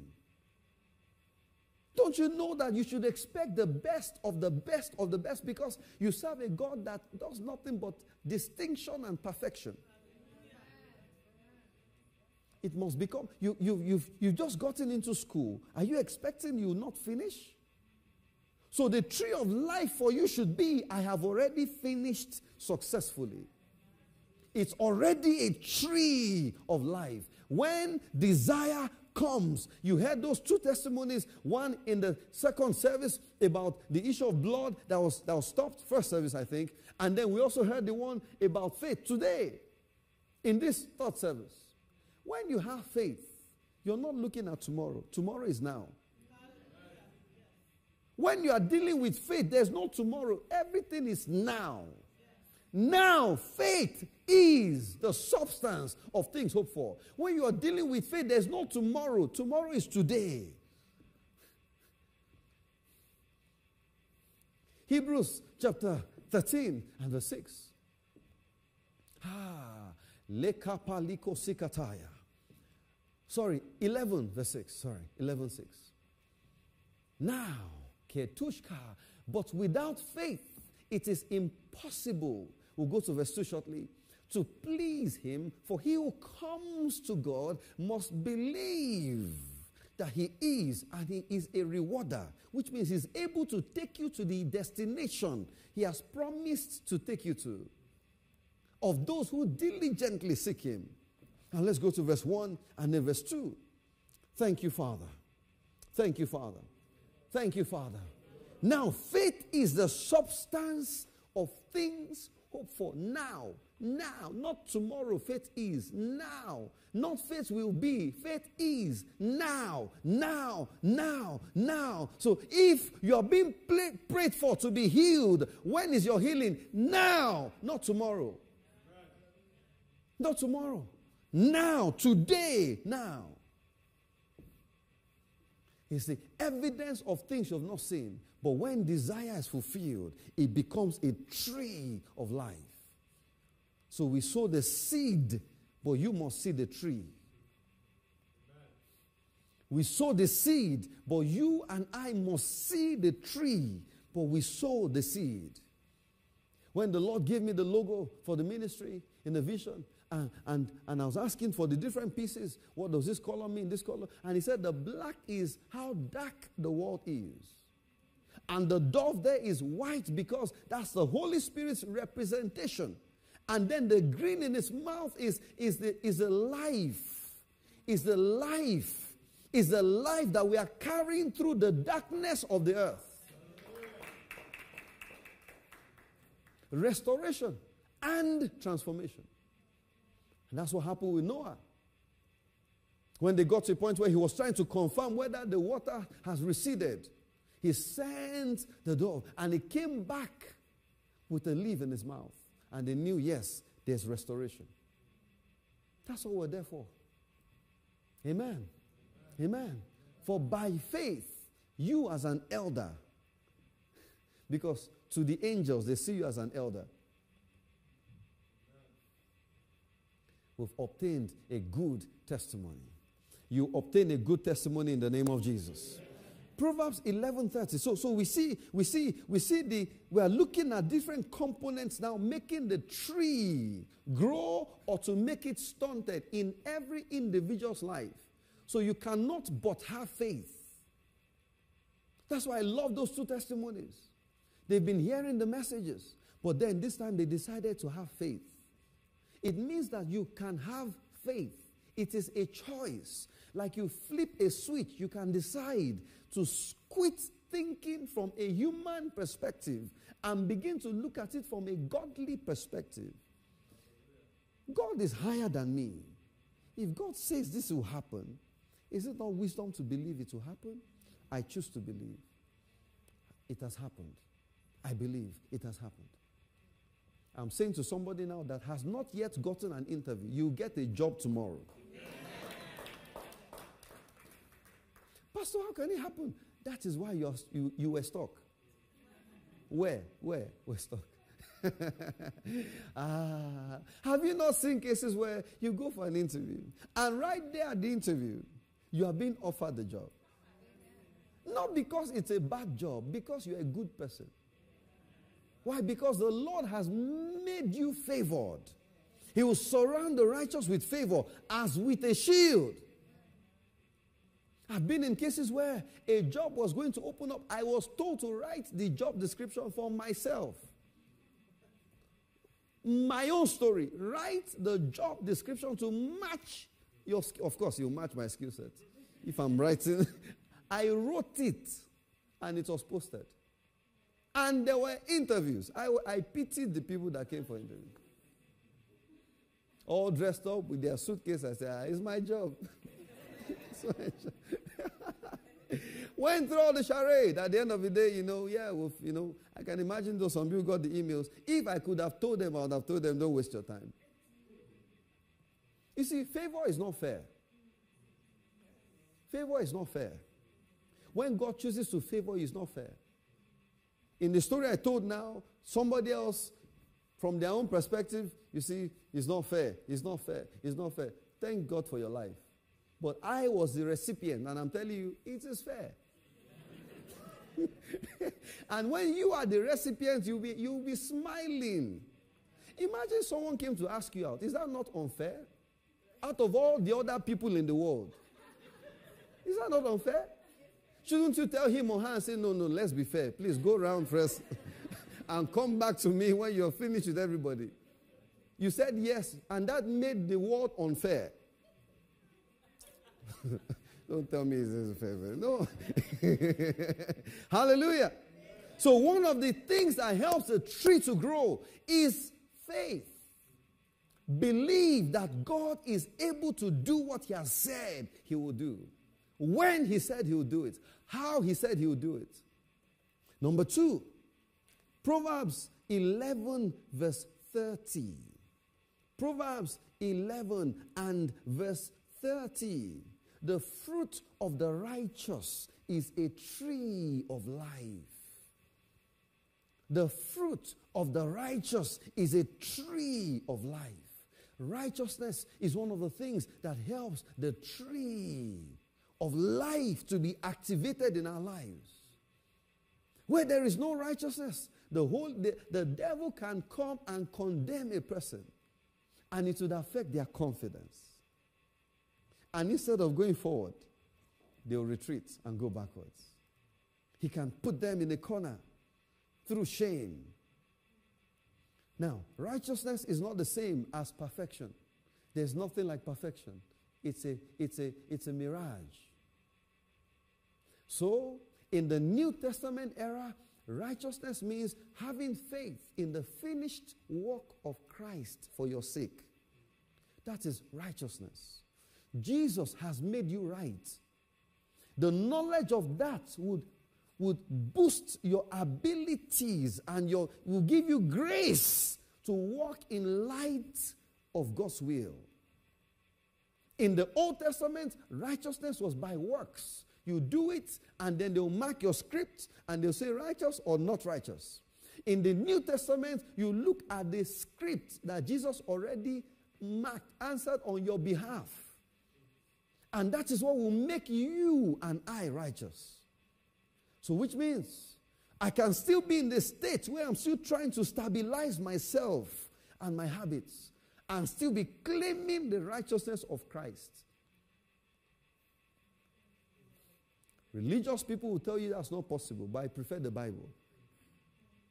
The Bible tells me that is very possible. He looked at the woman that was caught in adultery and said, where are your accusers? Where are the church members? Not cornerstone members. Where are those accusers of yours? And he said, there are no more. Then go. I don't have anything against you. Just make sure you don't sin anymore. If it were some church people, they would take her through 10 classes for cleansing. Cleansing number 1, cleansing from this, cleansing from that. And then the 10th class, you assess, are you really cleansed? Go back to class 1. Jesus was speaking with the woman at the well, the Samaritan woman. When he was talking to her, she was still deep in adultery. What's the essence of the New Testament if you are still waiting for your works in order to believe that you are righteous? Why did Jesus die? Why did he die? I feel like we'll keep arguing this thing. I'm not arguing with anybody. I know the truth. I'm just trying to tell you the truth. It depends on who you listen to. One day you believe, another day you hear somebody else say something, and then they convince you, and then you, no. I'm righteous. I'm righteous. So the way I confess other things, I confess and declare I am righteous. Because the moment I begin to rely on my seemingly good works, pride has kicked in already. Because I prayed in the course of the night at 2 a.m. and prayed for 2 hours and vibrated. So I'm good. I'm sure if I ask anything in his name, he'll answer. Because I've prayed. Oh, I fasted. Just wait. 21 days. 21. Can't you see? This is the result from 21 days of fasting. And I might go to 40 days. We'll see. The Lord is just navigating some things in my spirit. Those things are good. We do them. But my righteousness must never be based on those things. I've been tithing since before I was born. Good luck. Well done. Righteousness is one of the things that gives us access to the tree of life. I am right. Let me hear you say, I am right before God. If you have given your life to Christ, if you're not born again, you are not right. You are unright. But we can make you right. I'm talking about those who have given their lives to Jesus. You have made the confession of faith. Then what you do next is believe that Jesus has paid the price for you. Do your best, but don't rely on your best. Do your best, but don't rely on your best. Rely on his best. You know, there are 2 types of sin. Let me remind us. There are 2 types. There's a sin of omission and there's a sin of commission. Just big legal terminologies, but omission means the sin that you sinned because you did not know you sinned, but you still sinned.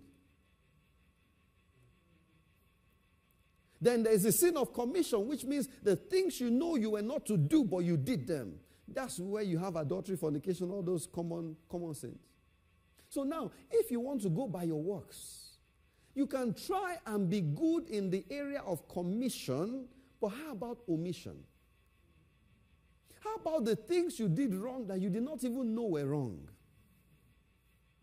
How about those ones? And you're going about with fake confidence because you didn't commit adultery, no fornication, you don't watch porn, you don't do all that. You say, I'm good. No. How about omission? And it's when you heard the message 3 years later, you realize, so this is a sin. But you have been committing it. Not knowing. I'll give you an example. Do you know dishonor is a sin? And if you don't know what is honor to me, and you still keep doing it, you've still dishonored me, even though you did not know. And you have still sinned against God. That is why we must rely on what Jesus has done.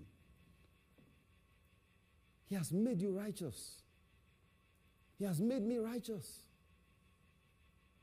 So faith and then righteousness. Number 3. And he says, he who wins souls is wise. He who wins souls is wise. This is why we win souls. We share. Let people know. about Jesus. It is one of the ways we enhance our righteousness. The more you tell people about something, the more you believe that something. Oh yeah, it's a reality. Because of time, let's jump to Proverbs chapter 3 and verse 18. Solomon was one man that laid hold of the tree of life. That's why all these things we are saying in Proverbs. She is a tree of life to those who take hold of her. And happy are all who retain her. I wonder who is her. Wisdom. So let's replace she and her with wisdom. Wisdom, not every she is a tree of life. But the she they are talking about here is the truth, is wisdom. The she's we have here are trees of life. Hallelujah. But not every she is a tree of life. Let's be clear. Some she's have destroyed people. I saw a meme where he showed the picture of the way the man was, and then he said, after another picture of how he was, after she asked for a little help, and everything, he lost weight, all his money gone. That will not be your portion.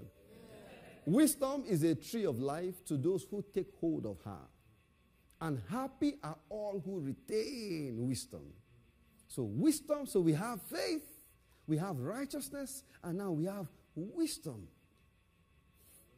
Wisdom is a tree. What is wisdom? Knowing the right things to do and doing it is wisdom. Wisdom is not you are reading out scriptures. No, wisdom is knowing the right things to do, knowing who to forgive and forgiving them. That's wisdom. No matter how painful it is, knowing where to be and being there, knowing what to say and saying it. That's wisdom. That's wisdom. Knowing who to honor and honoring them. Knowing who to give to and giving to them. That is wisdom. Knowing the right things to do and doing it. The Bible says, how can we tell if a person has wisdom? Is the one that builds his house on the rock. And the rock is the word of God. Not some Instagram ideas. Because they put nice pictures and nice images and you think it's smart. No. And you're using your life as an experiment.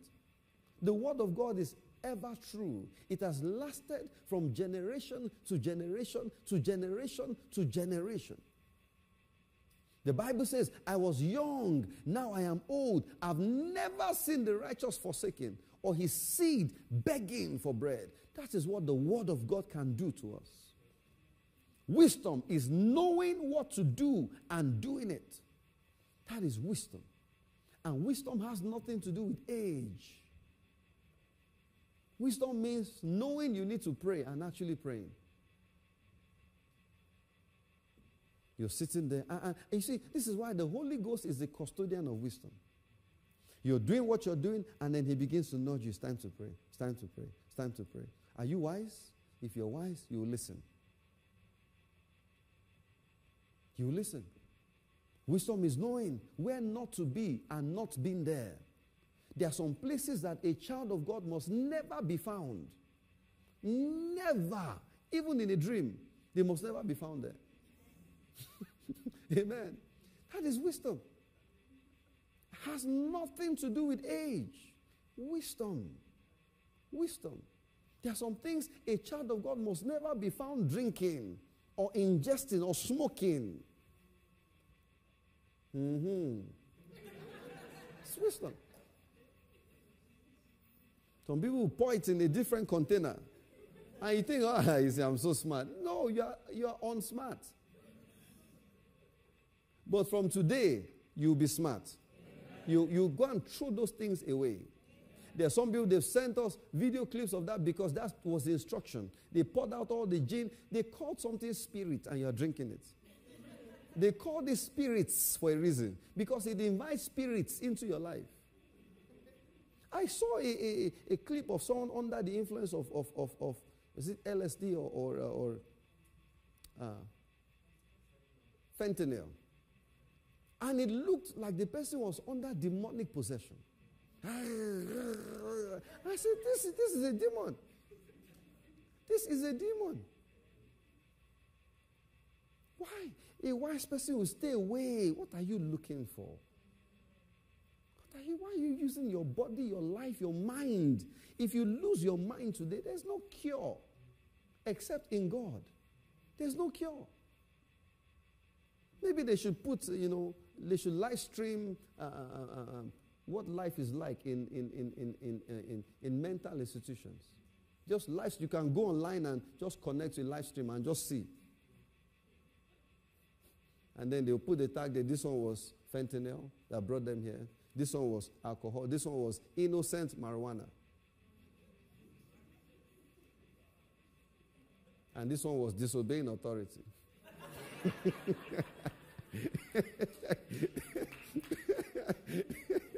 You run away. You run away from those things.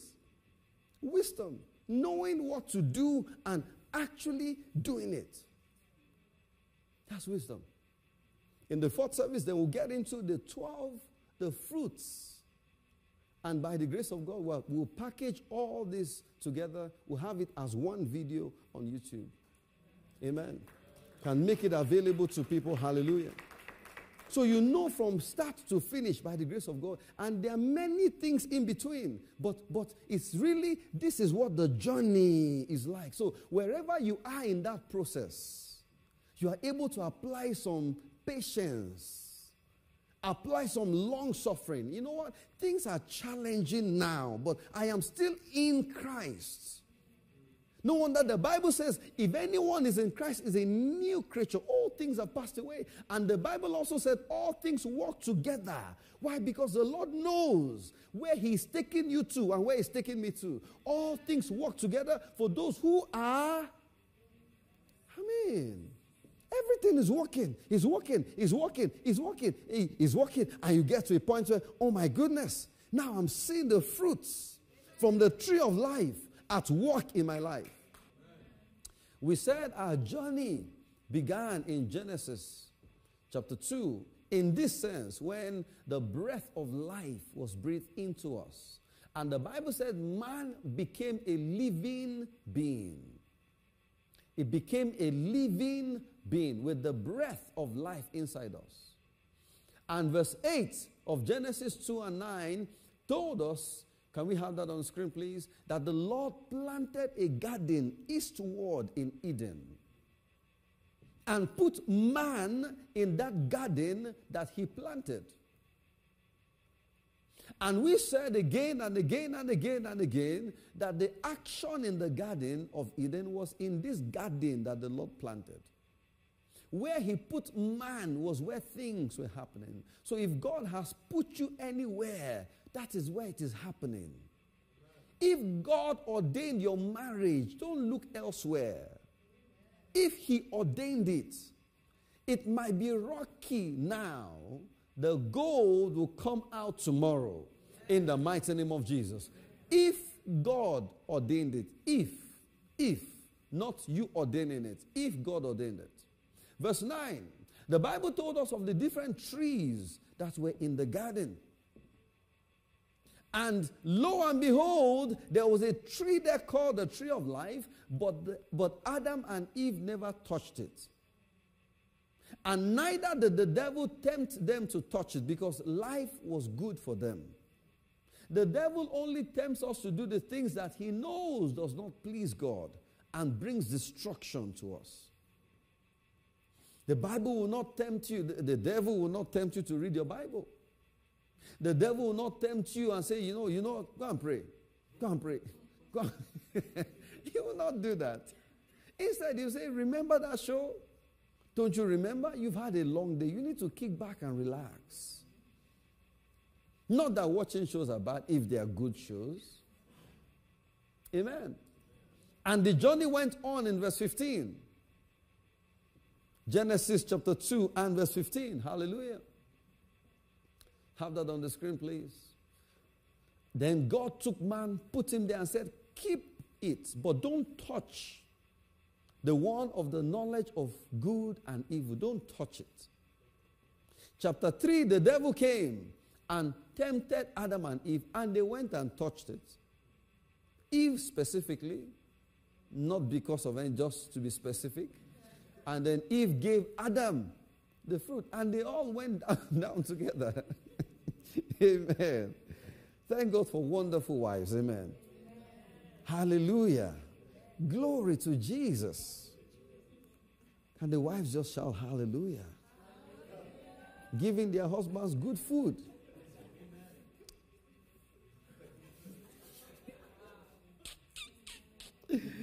Then we went on to talk about the river.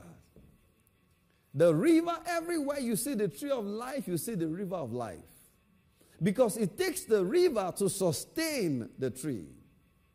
In Ezekiel 47, we saw that there. Revelation 22, we saw that there.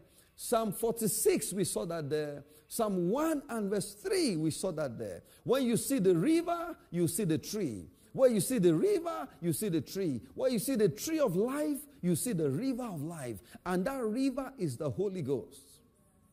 The Bible says in John chapter 7, verse 37, 38, out of your belly shall flow rivers of living waters. So the moment we give our lives to Jesus, we give our lives to Him, then He begins that work of purification, which is the opposite of what Adam and Eve did. Imagine if they did not eat from the tree of the knowledge of good and evil.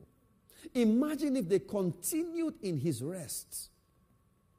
Imagine if they were at rest. The Bible says in Hebrews chapter 4, verse 3, for we who have believed do enter that rest. Where is that rest? The rest is the state of not knowing good and evil.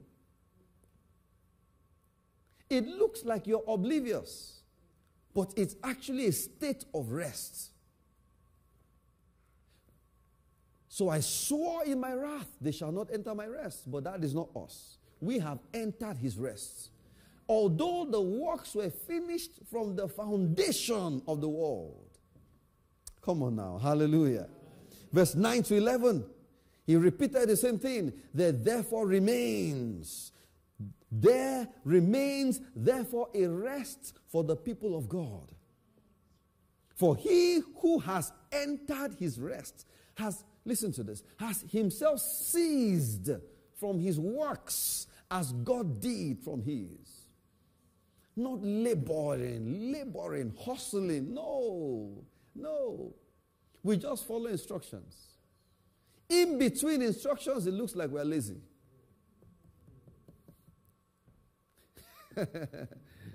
In between instructions, we're resting. We're chill. We just rise up, follow instructions, and leave the rest. Rise up, follow instructions, and it is hard for people that are laboring to believe that, to understand. Imagine if you don't have to apply for 1,000 jobs.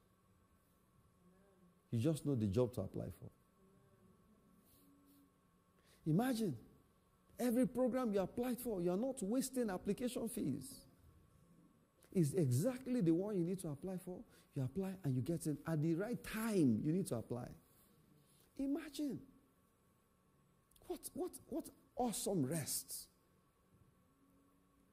You just know that, no, after 2 years, you do that. After 5 years, this and that. You're just moving according to divine plan. Like the sons of Issachar, knowing times and seasons. Just so lovely. The only girl you asked out, she said yes, and you married her. Isn't life good? Not that you get 20 no's and then 1 yes and you're shocked. You're like, did you really say yes? Or are you just pitying me? Amen. The river begins to flow, and that river begins to walk on our soul. Then the fruit of the Spirit begins to manifest, of love, of joy, of peace. All these things, the river, the tree has not yet started. We've not gotten there yet. The river. And we also said, part of the job of the Holy Ghost is to bring us to a place of obedience to God. And the Spirit drove Jesus into the wilderness. What many people think are fruits, they're actually just breadcrumbs of blessings. Because we are meant to be generational blessings. The Greek Phoenician woman helped us to understand that there's a concept as crumbs. Perhaps many Christians have not seen fruit. It's mainly crumbs. Talk less of the tree itself. But this is the pathway. When we first come to Christ, He rids us of everything so we can depend on Him. But that's not the end. If that is where you end, then you suffer on earth and reign in heaven. But then the Holy Ghost comes upon you and I, and the river begins to flow. He begins to build the fruit of the Spirit, preparing us for the tree of life. And depending on how yielding you are and I am, it will determine the speed of those events. Begins to impart love and joy and peace and longs, all the fruit of the Spirit and the point of obedience. Then we now got to the point of the tree of life. Revelation chapter 22 from verse 1. Oh, beautiful song. I've never seen God fail. No. First time I'm hearing that song. Amazing song. And He showed me a pure river of water of life, clear as crystal, proceeding from the throne of God and of the Lamb. Wait a minute. Didn't you hear that testimony of Jesus healing severe, with all the information she gave us, and the pulse and everything, in the course of, look at God. Oh my goodness. I hope dentists will not lose their jobs.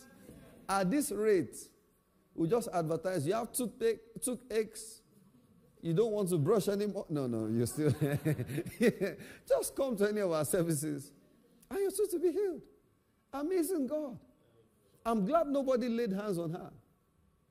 Not because of the way it was, but I'm just saying that it shows that I'm saying, no, don't put me in trouble. I'm innocently just saying that it shows what God can do. When it's just you and God alone, what He can do. That's why one of the best blessings is teach people how to get into God's presence. And He will fix everything that we don't even know needs to be fixed. This is like Azusa Street Revival level. Amen. Are we together? Jesus. And she touched it, went to the bathroom. Everything taken care of. What a mighty God. Let's put our hands together for Jesus. Hallelujah. Thank you, Father. Thank you, Father. Because some people are wondering, how come those miracles are not happening again? They are happening. Let's go to verse 2, please.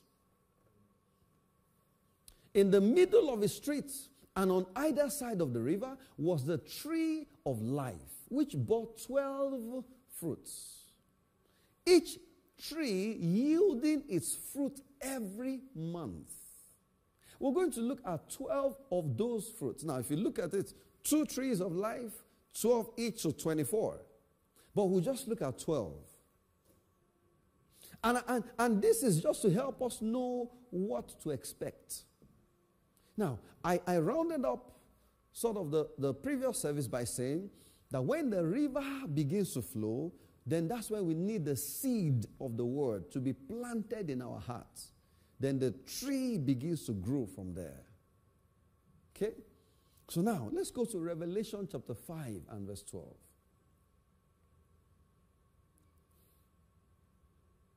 Say with me, I am a distributor of life. Saying with a loud voice, worthy is the Lamb who was slain to receive power and riches and wisdom and strength and honor and glory and blessing. Now, if you were counting, there's how many of them? 7 of them. These are some of the fruits. Then we'll get to the other 5 shortly. 7 fruits that Jesus died for, that we can find on the tree of life. Remember, Jesus is the tree of life. They came to him and said, how can I have eternal life? And he said, when you know the one that God sent, Jesus, that is eternal life. So Jesus died so that we can gain access to these things. Let us start with power. Power is the ability to get things done.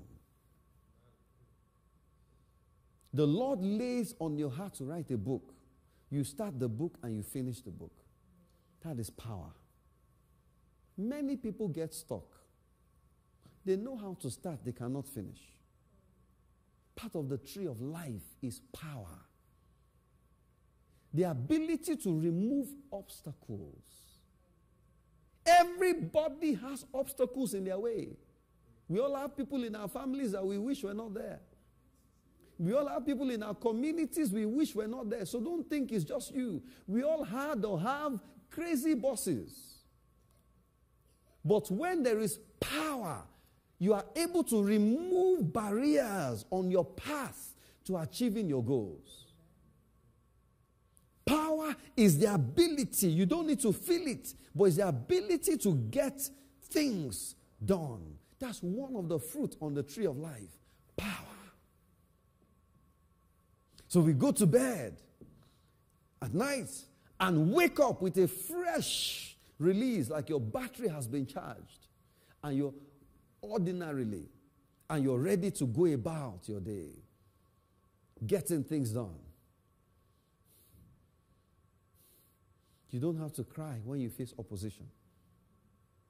Remove the opposition. Now, may I remind you, the devil pursues everybody, but he doesn't catch everybody. He's after everybody, but he does not catch up with everybody. No, it's not everybody. There's power. There's power. How do we grow in power? You shall receive power when the Holy Ghost comes upon you. That's one of the fruits in the tree of life. Power. Ability to get things done. This is my goal for the year, and I'm moving methodically. Opposition comes, resistance comes, but they are removed. And I continue moving forward. And I achieve my goals. That's power. Let's leave that scripture on the screen, please. That's power. That's power. So you have a right, as you go through the process, to get to a point where you gain access to the tree of life and you see the fruit of power and you eat that fruit. And that fruit is from the Word of God. I came across Micah chapter 3 verse 8. And this was where, for me personally, the fruit of power came inside of me. And I received life from power. But I am full of power by the Spirit of the Lord to declare unto Israel her transgressions and unto Jacob her sins. Power. Let's have that, please. Micah chapter 3 verse 8. When the Holy Ghost is and has worked on your soul, then the seed can now be planted and it will result in the fruit of life. If you get this prematurely, it will just fall flat because the heart is not ready. You read this, but you remember this person and that person and that person and that person says, I don't think so. But when your heart is ready, you receive this and you just get charged. I am full of power by the Spirit of the Lord. No weakness in me. No weakness in me. No weakness in me. I am full of power. I can do anything that I need to get done. I don't need anybody's opinion. I've come in agreement with Scripture. Life. Anytime I feel like maybe the power is reducing, I just remember Micah 3:8. And I can sense my spirit charging again. Charging. Another 3:8, Amos chapter 3 verse 8. The lion has roared. Who will not hear? And I identify with the lion. A lion has roared. Who will not fear? The Lord God has spoken. Who can but prophesy? What is prophecy? Prophecy is repeating what God has said. So when God speaks and they hear, when I speak to, they must hear. It's power. You see, some people give instructions, people don't listen. Even when they shout. But there are some, they can whisper the instruction. Even though there's a spirit of rebellion inside the person, there will be no more peace until they follow that instruction. The instruction will follow them into their sleep. A lion has roared. How did the lion roar? Even its appearance is a roar. You can't say you don't know a lion. You can't say you don't know a lion. Even the look alone would interpret a lion to you. How is it that a newborn baby calf can see a lion and already start running? Because it's like this thing I'm seeing. When I was in my mother's womb, she was running and saying, lion, lion, lion. Power is one of the fruits that comes. There is no room for weakness in the kingdom of God. You cannot achieve anything by being weak. They will crush you on the way. Cry today, cry tomorrow, back out today, back out tomorrow, waiting for people to stop talking so you can speak.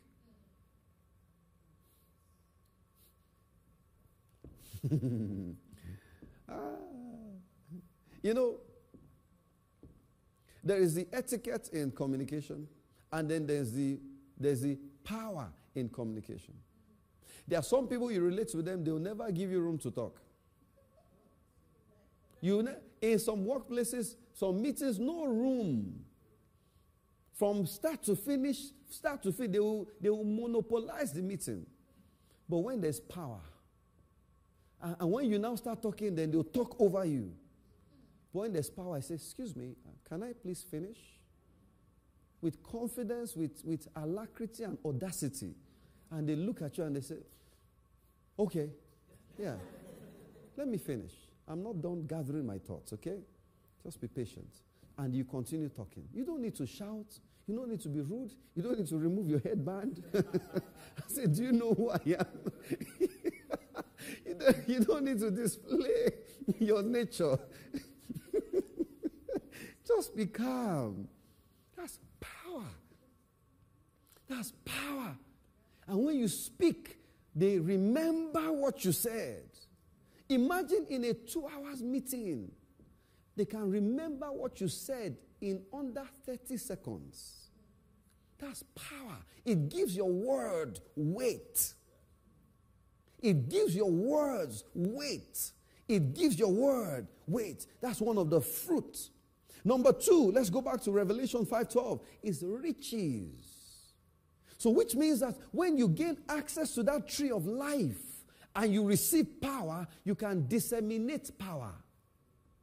Remember, the level of the tree is you not only have it, you can give it. You not only have it, but you can give it. So there are times where you have to touch somebody that was weak, and then they come back to life. Oh my goodness, when you spoke, suddenly I just got excited. That's distributing power. Then riches is another fruit. Riches. I mean, we know riches. We know rich and we know riches. Amen. You know, there is one thing, you know, it is one thing to have a good job. But if you lost the job, things are not good anymore. You are not rich. Yeah, no, you are just temporarily rich. You are not rich. Where, God forbid, you lose a job and 3 months, you're back to square one, or less than 3 months. No, that's not riches. We thank God for that, but that's not the riches we're talking about. That's not the riches we're talking about. We're talking about gaining access to the resources in the land. Gaining access, either directly or indirectly. That's riches.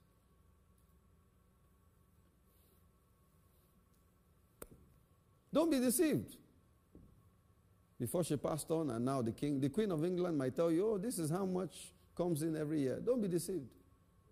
But yet, they can control the riches in so many other countries and call forth resources when it is needed. So riches is not about what is in your account. It is what you can summon when you need it. Are we talking? Because some people are rich, but the devil has convinced you are poor. You can summon resources when it is needed. You can summon resources when it is needed. You can call it forth as riches. Jesus needed to pay taxes, and it seemed like there was no money. He told Peter where to go to get the money. He needed a coat, brand new Rolls-Royce coat.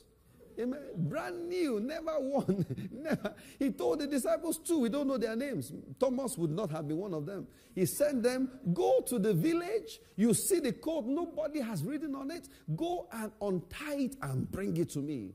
Go to the dealership, tell them Pastor Emmanuel said. Don't mention my last name, just say, just say Pastor Emmanuel, Pastor E. That's better, Pastor E. That's all. And let them be looking for Pastor E. Amen. And we pray they find him. That is riches, the ability to summon resources. He needed a room for his Passover meal. And he was able to commandeer the upper room at moment's notice. That's riches. It's one of the fruits. Don't tell me you don't need riches. No, don't tell me that. One of the, it is said, according to research, that one of the major topics, bones of contentions in marriages is money. Money. Money. Either the absence of it, or the presence of it, or how it will be spent is money. Imagine a scenario where money no longer becomes a bone of contention. Imagine that reality. We said in the third service that you can operate by faith. You can see the tree of life by faith. Hope deferred makes the heart weak, but when desire is fulfilled, it becomes a tree of life. Every time you sow a seed, every time you give to God, every time you tithe, you have opportunities to walk into the fruit of riches.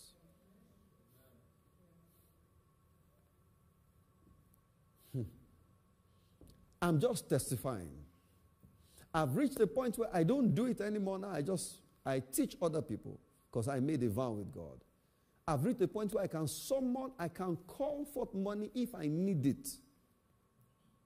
And when I need it, it must come. Some of you might be keeping my money in your account. You are just keeping it. It's like you've done some work as a contractor and they've not paid you yet. The money is not yet in your account. You've sent in your invoice. It is net 30, net 60, whatever, net whatever. And they've not paid you yet. But you know that money is yours and it is coming. That's the ability to summon resources. Every time God tells us to give, He's doing us a favor. He's doing us a favor. Because of time, I can't go into how to cultivate every of these fruits We're just trying to hit the nail on the head and then get to the 12th one, and then we pray. So riches is one of the fruits from the tree of life. Some people ignorantly say, oh, Jesus was poor. He was riding on a donkey. And I say, what kind of donkey brain is that? What kind of... Jesus was poor. Yet, his outfits, the soldiers were fighting for his outfit. In those days, it's only the rich people that will have seamless outfits where it is not tied. I mean, the color purple is royalty. Everything about it was alluring to them. They had to cast lots for his outfit. No, I beg to differ. He was not broke. He just chose not to accumulate wealth. He had a treasurer. A broke person will not need a treasurer. What are you treasuring? I mean, Judas was a treasurer. He was a thief and a treasurer. He was stealing, but there was still money in the treasury. How about that? He stole and stole and stole. There's still more. I have to steal again. There's still more money. To the point where when he told Judas, go and do what you want to do quickly, they thought he meant he should go and give things again to the poor. Go read your Bible, is there. When Jesus told Judas that, when he said, someone here at the table will betray me, and then he fed Judas and told him, what you want to do, do it quickly. Then Satan entered Judas. The others thought Jesus meant that he should go and give to the poor, like they normally do. Jesus was not broke. Riches. Number 3, wisdom is one of the fruits. Wisdom. Knowing the right things to do at every point in time. I love wisdom, because foolishness is unattractive. But wisdom is very attractive. Wisdom is, you see someone, they just started working. They've not bought any assets. They went to buy a $100,000 car. That's not attractive. No. And they're just living to pay bills. Pay car payments here, pay this here, pay that there. No, that is not attractive. But you know what is attractive? They just started, they're already shoring up their life. Giving to God, tithing accurately. Because that's when they'll claim they don't know math anymore. 10%. I don't, 10 what? Yeah. No. And they're saving. And then they invest. The next thing you know, Pastor, come and bless my house. I just bought a house. Really? How much do you make? Oh, bought the house. Oh, Pastor, another one. Oh, another one. Pastor, just give me your schedule for the year, because you'll be blessing houses every month. Because they are using their resources with wisdom.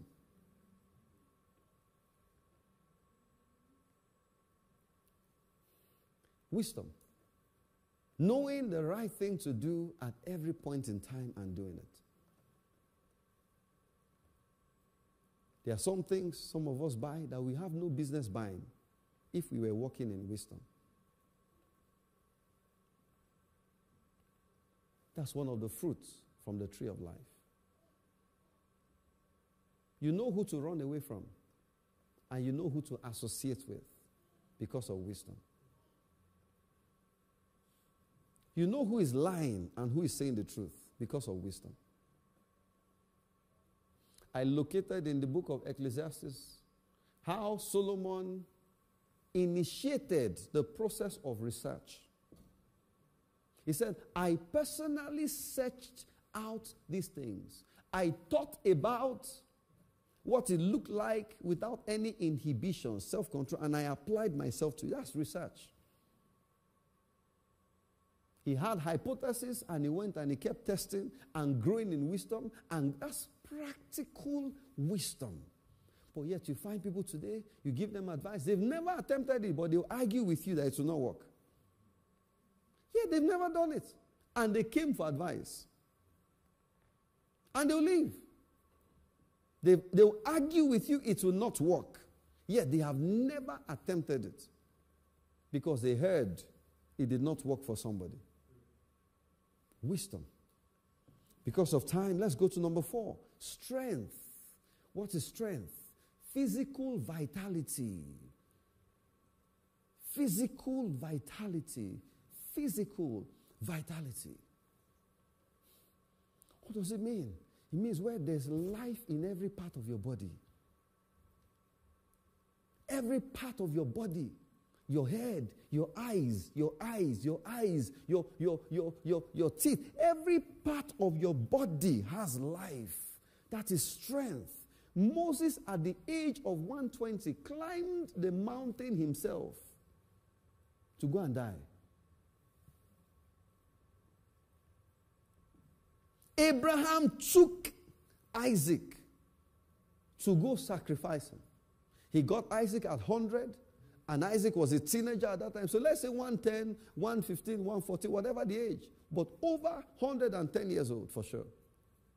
He went on a 3-day journey. It is not right for you as a child of God that you're always praying to get parking close to the mall. Right by the very entrance. Because this pain here, that pain there. No. That is not meant to be. Don't use your age as an excuse. It is not meant to be. It's not meant to be. At 80, you say, Pastor, those were old-time people. What's the difference?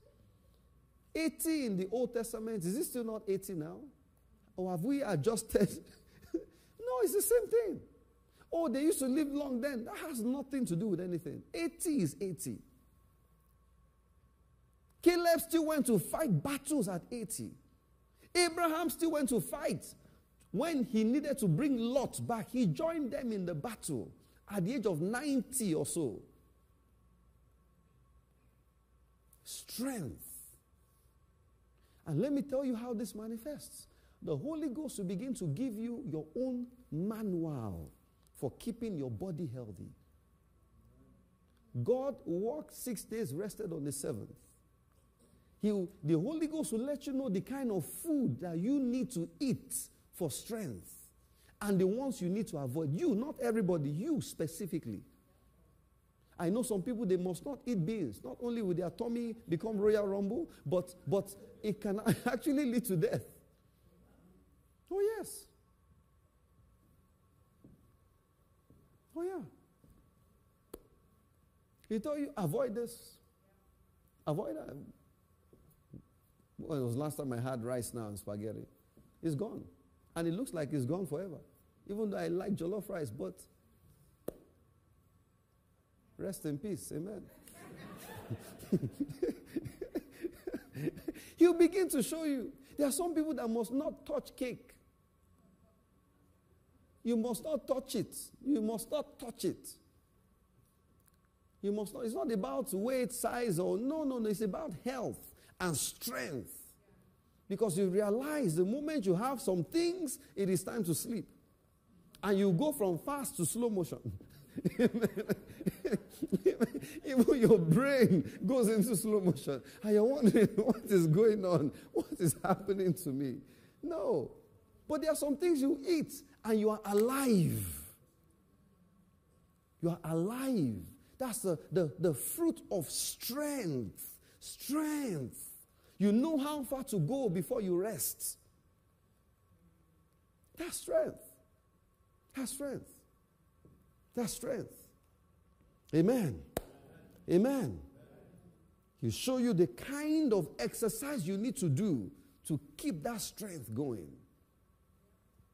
Many people have turned exercise to just body, just showing off the body and all. Hence the kind of outfits they wear and all those things.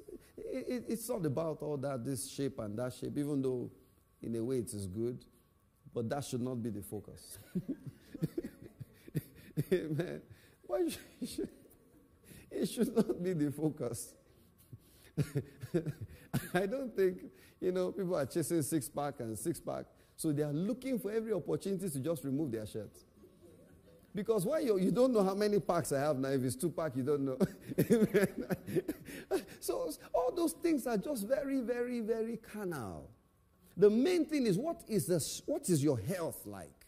You climb the flight of stairs and you're breathing like you just came from Mount Kilimanjaro. they come to my meetings. They just come up the stairs. And they, Pastor. I say, you know what, I'll give you some time. Just, amen. Strength and vitality. Let's move on, please. Number 5, honor. At this rate, you might not cover everything. Honor. It is what comes on you that makes you respected. Respectable and respected. That's honor.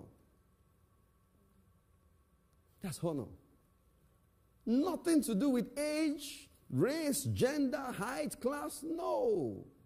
It's just something that comes on you. It's a grace. It's one of the fruit from the tree of life that just makes you a candidate for honor. They might not know who you are. I remember I went to pray for someone, I think Stamiko is around there. I think he was upstairs already. Went to one of the hospitals then a few years ago.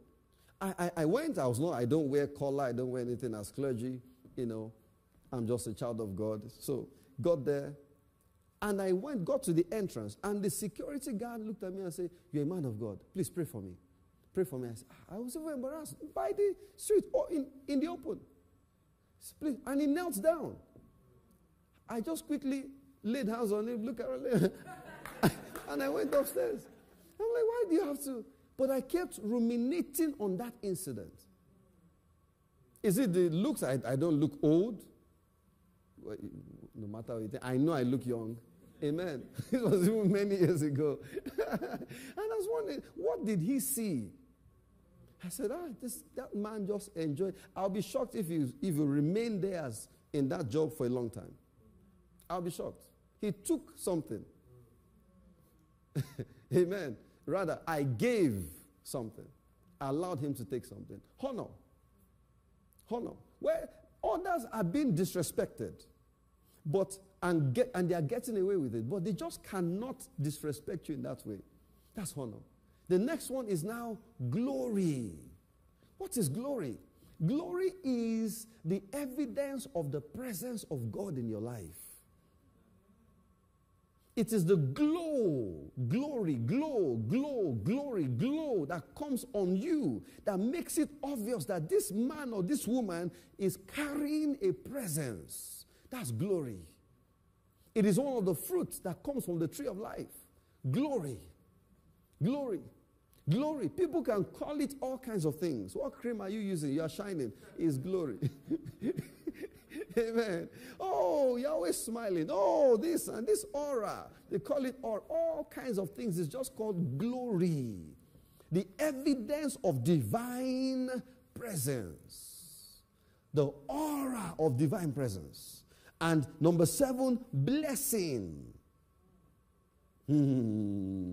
Blessing. The blessings of the Lord maketh rich and adds no sorrow to it. Blessing, those are the words that God speaks to arrange your future. There are some words God releases. Like he said, in this assembly, it is forbidden for anybody to be small. That's a blessing. That's a blessing. That's a blessing. In blessing, I will bless you. Those are the words he's releasing at different points in time. He'll package it. You see, when you hear the blessings of the Lord, the packaging is important. The way the words come together, you say, oh my goodness, this is powerful. It is forbidden for anybody to be small here. Full stop. Period. Mic drop. And it's gone. Amen. That's called a blessing. A blessing. When you eat from the fruit of the tree of life, you're a candidate for blessings. You just do things. God can just tell you, oh, this person needs water right now. Take the water to them now. And just go, bring the water. I say, oh my goodness, I was almost dying of thirst. How did you know I needed water? And then the blessing is released. It is not the content, it is not the price, it is God packaging you in a way that you show up when, like Jacob that stole his brother's blessing. He just provided something that somebody with a quiver full of blessings, wanted to release. And he made it available. And the words were dished out to him. So the way this blessing works, it coordinates your life to put you in the right place at the right time to receive the right blessings. Number 8 now. One of the fruits is purpose from the tree of life. Purpose. You want to find lasting fulfillment? You know, you are doing what you were created by God to do. You are the center of the will of God. Where I'm standing now, I am inside the will of God.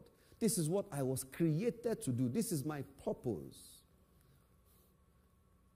And no matter how hard we work and how the body responds to the work, I know I'm not longing for something. I know I am doing what I was created to do. It will get bigger, it will get better, but I am already inside it. That's part of the fruit that comes from the tree of life. So for some of you, the Lord has to redirect your steps because you've gone far away. You have pursued money, not purpose. Then He'll begin to bring you to that thing that you do, that your heart will just be beating for joy. You'll be so excited. There's this YouTuber called Mr. Beast. I've talked about him before because he's one of the best at what he does. In that documentary or that interview, showed where he lives. This is someone that spends millions of dollars upon millions every month. About $150 million on average every month across all the different channels. This is where I live. The bed, the studio, the toilet, everything, just one studio apartment. So yeah, because my life is just about making the best videos ever. It's like it's flowing in my veins. This was what I was created to do. I said, look at that. This is what, just one channel alone, it can spend $50 million every month on the main channel. That they spend. This is what I was created to do. When you find that thing, say this problem is just going to sleep because at night it's just there thinking, okay, what's the next idea? The next idea, the next idea, the next idea, the next idea. And it's just flowing. No other video online can match this. No other channel. From one big thing to another big thing to another big thing. There was a time they rented the whole island. And did some, and I said, what kind of craziness is this? But they drop a video now. And I receive, you see, you can receive mantle even from unspiritual people. He has a mantle for going viral. Mantle. And as I honor him, I'm tapping into it. They drop one video within 1 hour, over 1.5 million views in 1 hour. It's grace. It is grace. Wherever I got it from, God knows, but every good thing came from God. It is grace. We not only covet anointings of Catherine Kuhlman, anointing of William Seymour, only preachers. No. There are other anointings we must covet.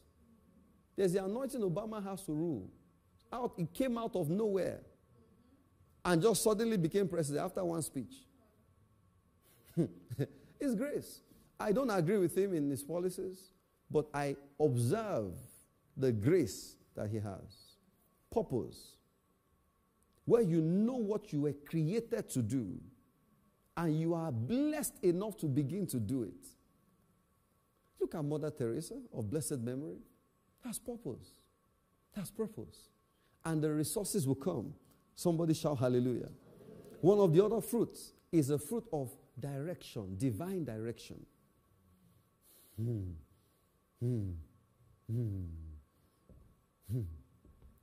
If you are not guided in this life,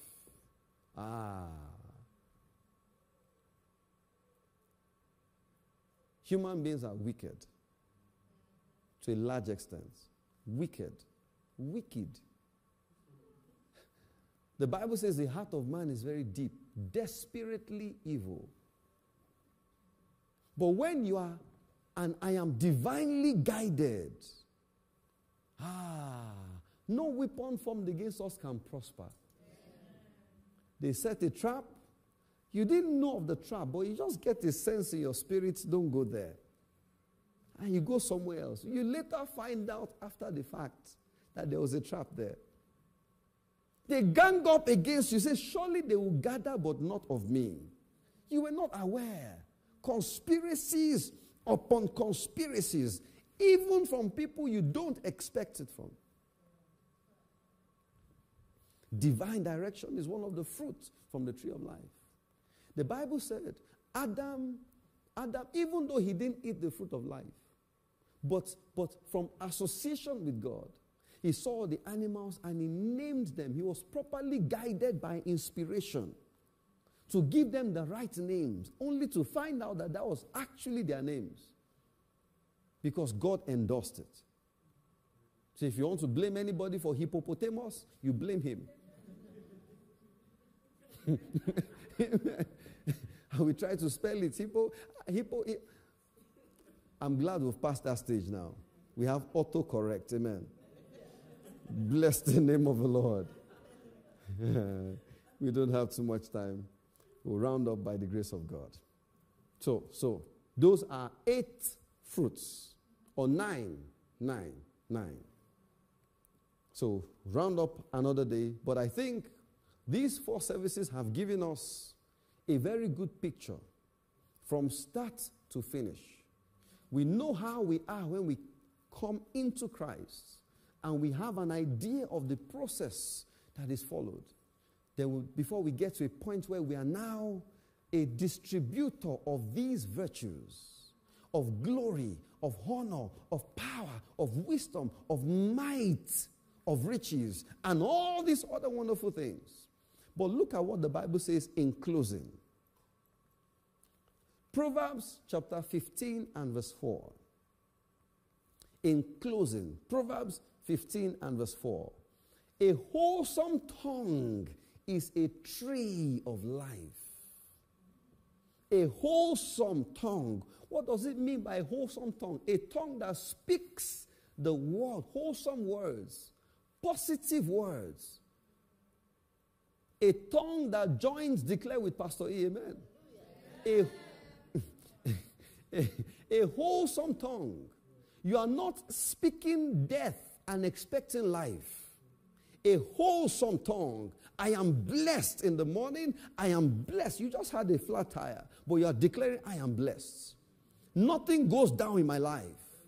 Devil, you've missed this trap. I cannot fall into this trap. Everything works well for me. You just came from the doctor, gave you some nonsensical news. Say, no, this is not me. This must be a mistake. This can never be me. No, they will call me to correct it. This cannot be me. It cannot be me. It cannot be me. My body is a temple of the living God. This body will serve the Lord. A wholesome tongue. You are feeling the pain, but you are not speaking the pain. You are seeing the challenge, but you are not speaking the challenge. Everybody is abandoning you is the reality, but your words are saying, I have all the people I need to fulfill destiny. Amen. The reality is there's no money. But a wholesome tongue says, I am rich. The reality is you are weak. But a wholesome tongue says, I am strong. Because the Bible says, let the weak say, I am strong. The reality is you are not hearing from God. But a wholesome tongue says, I hear from God clearly. My ears are built specially to hear God.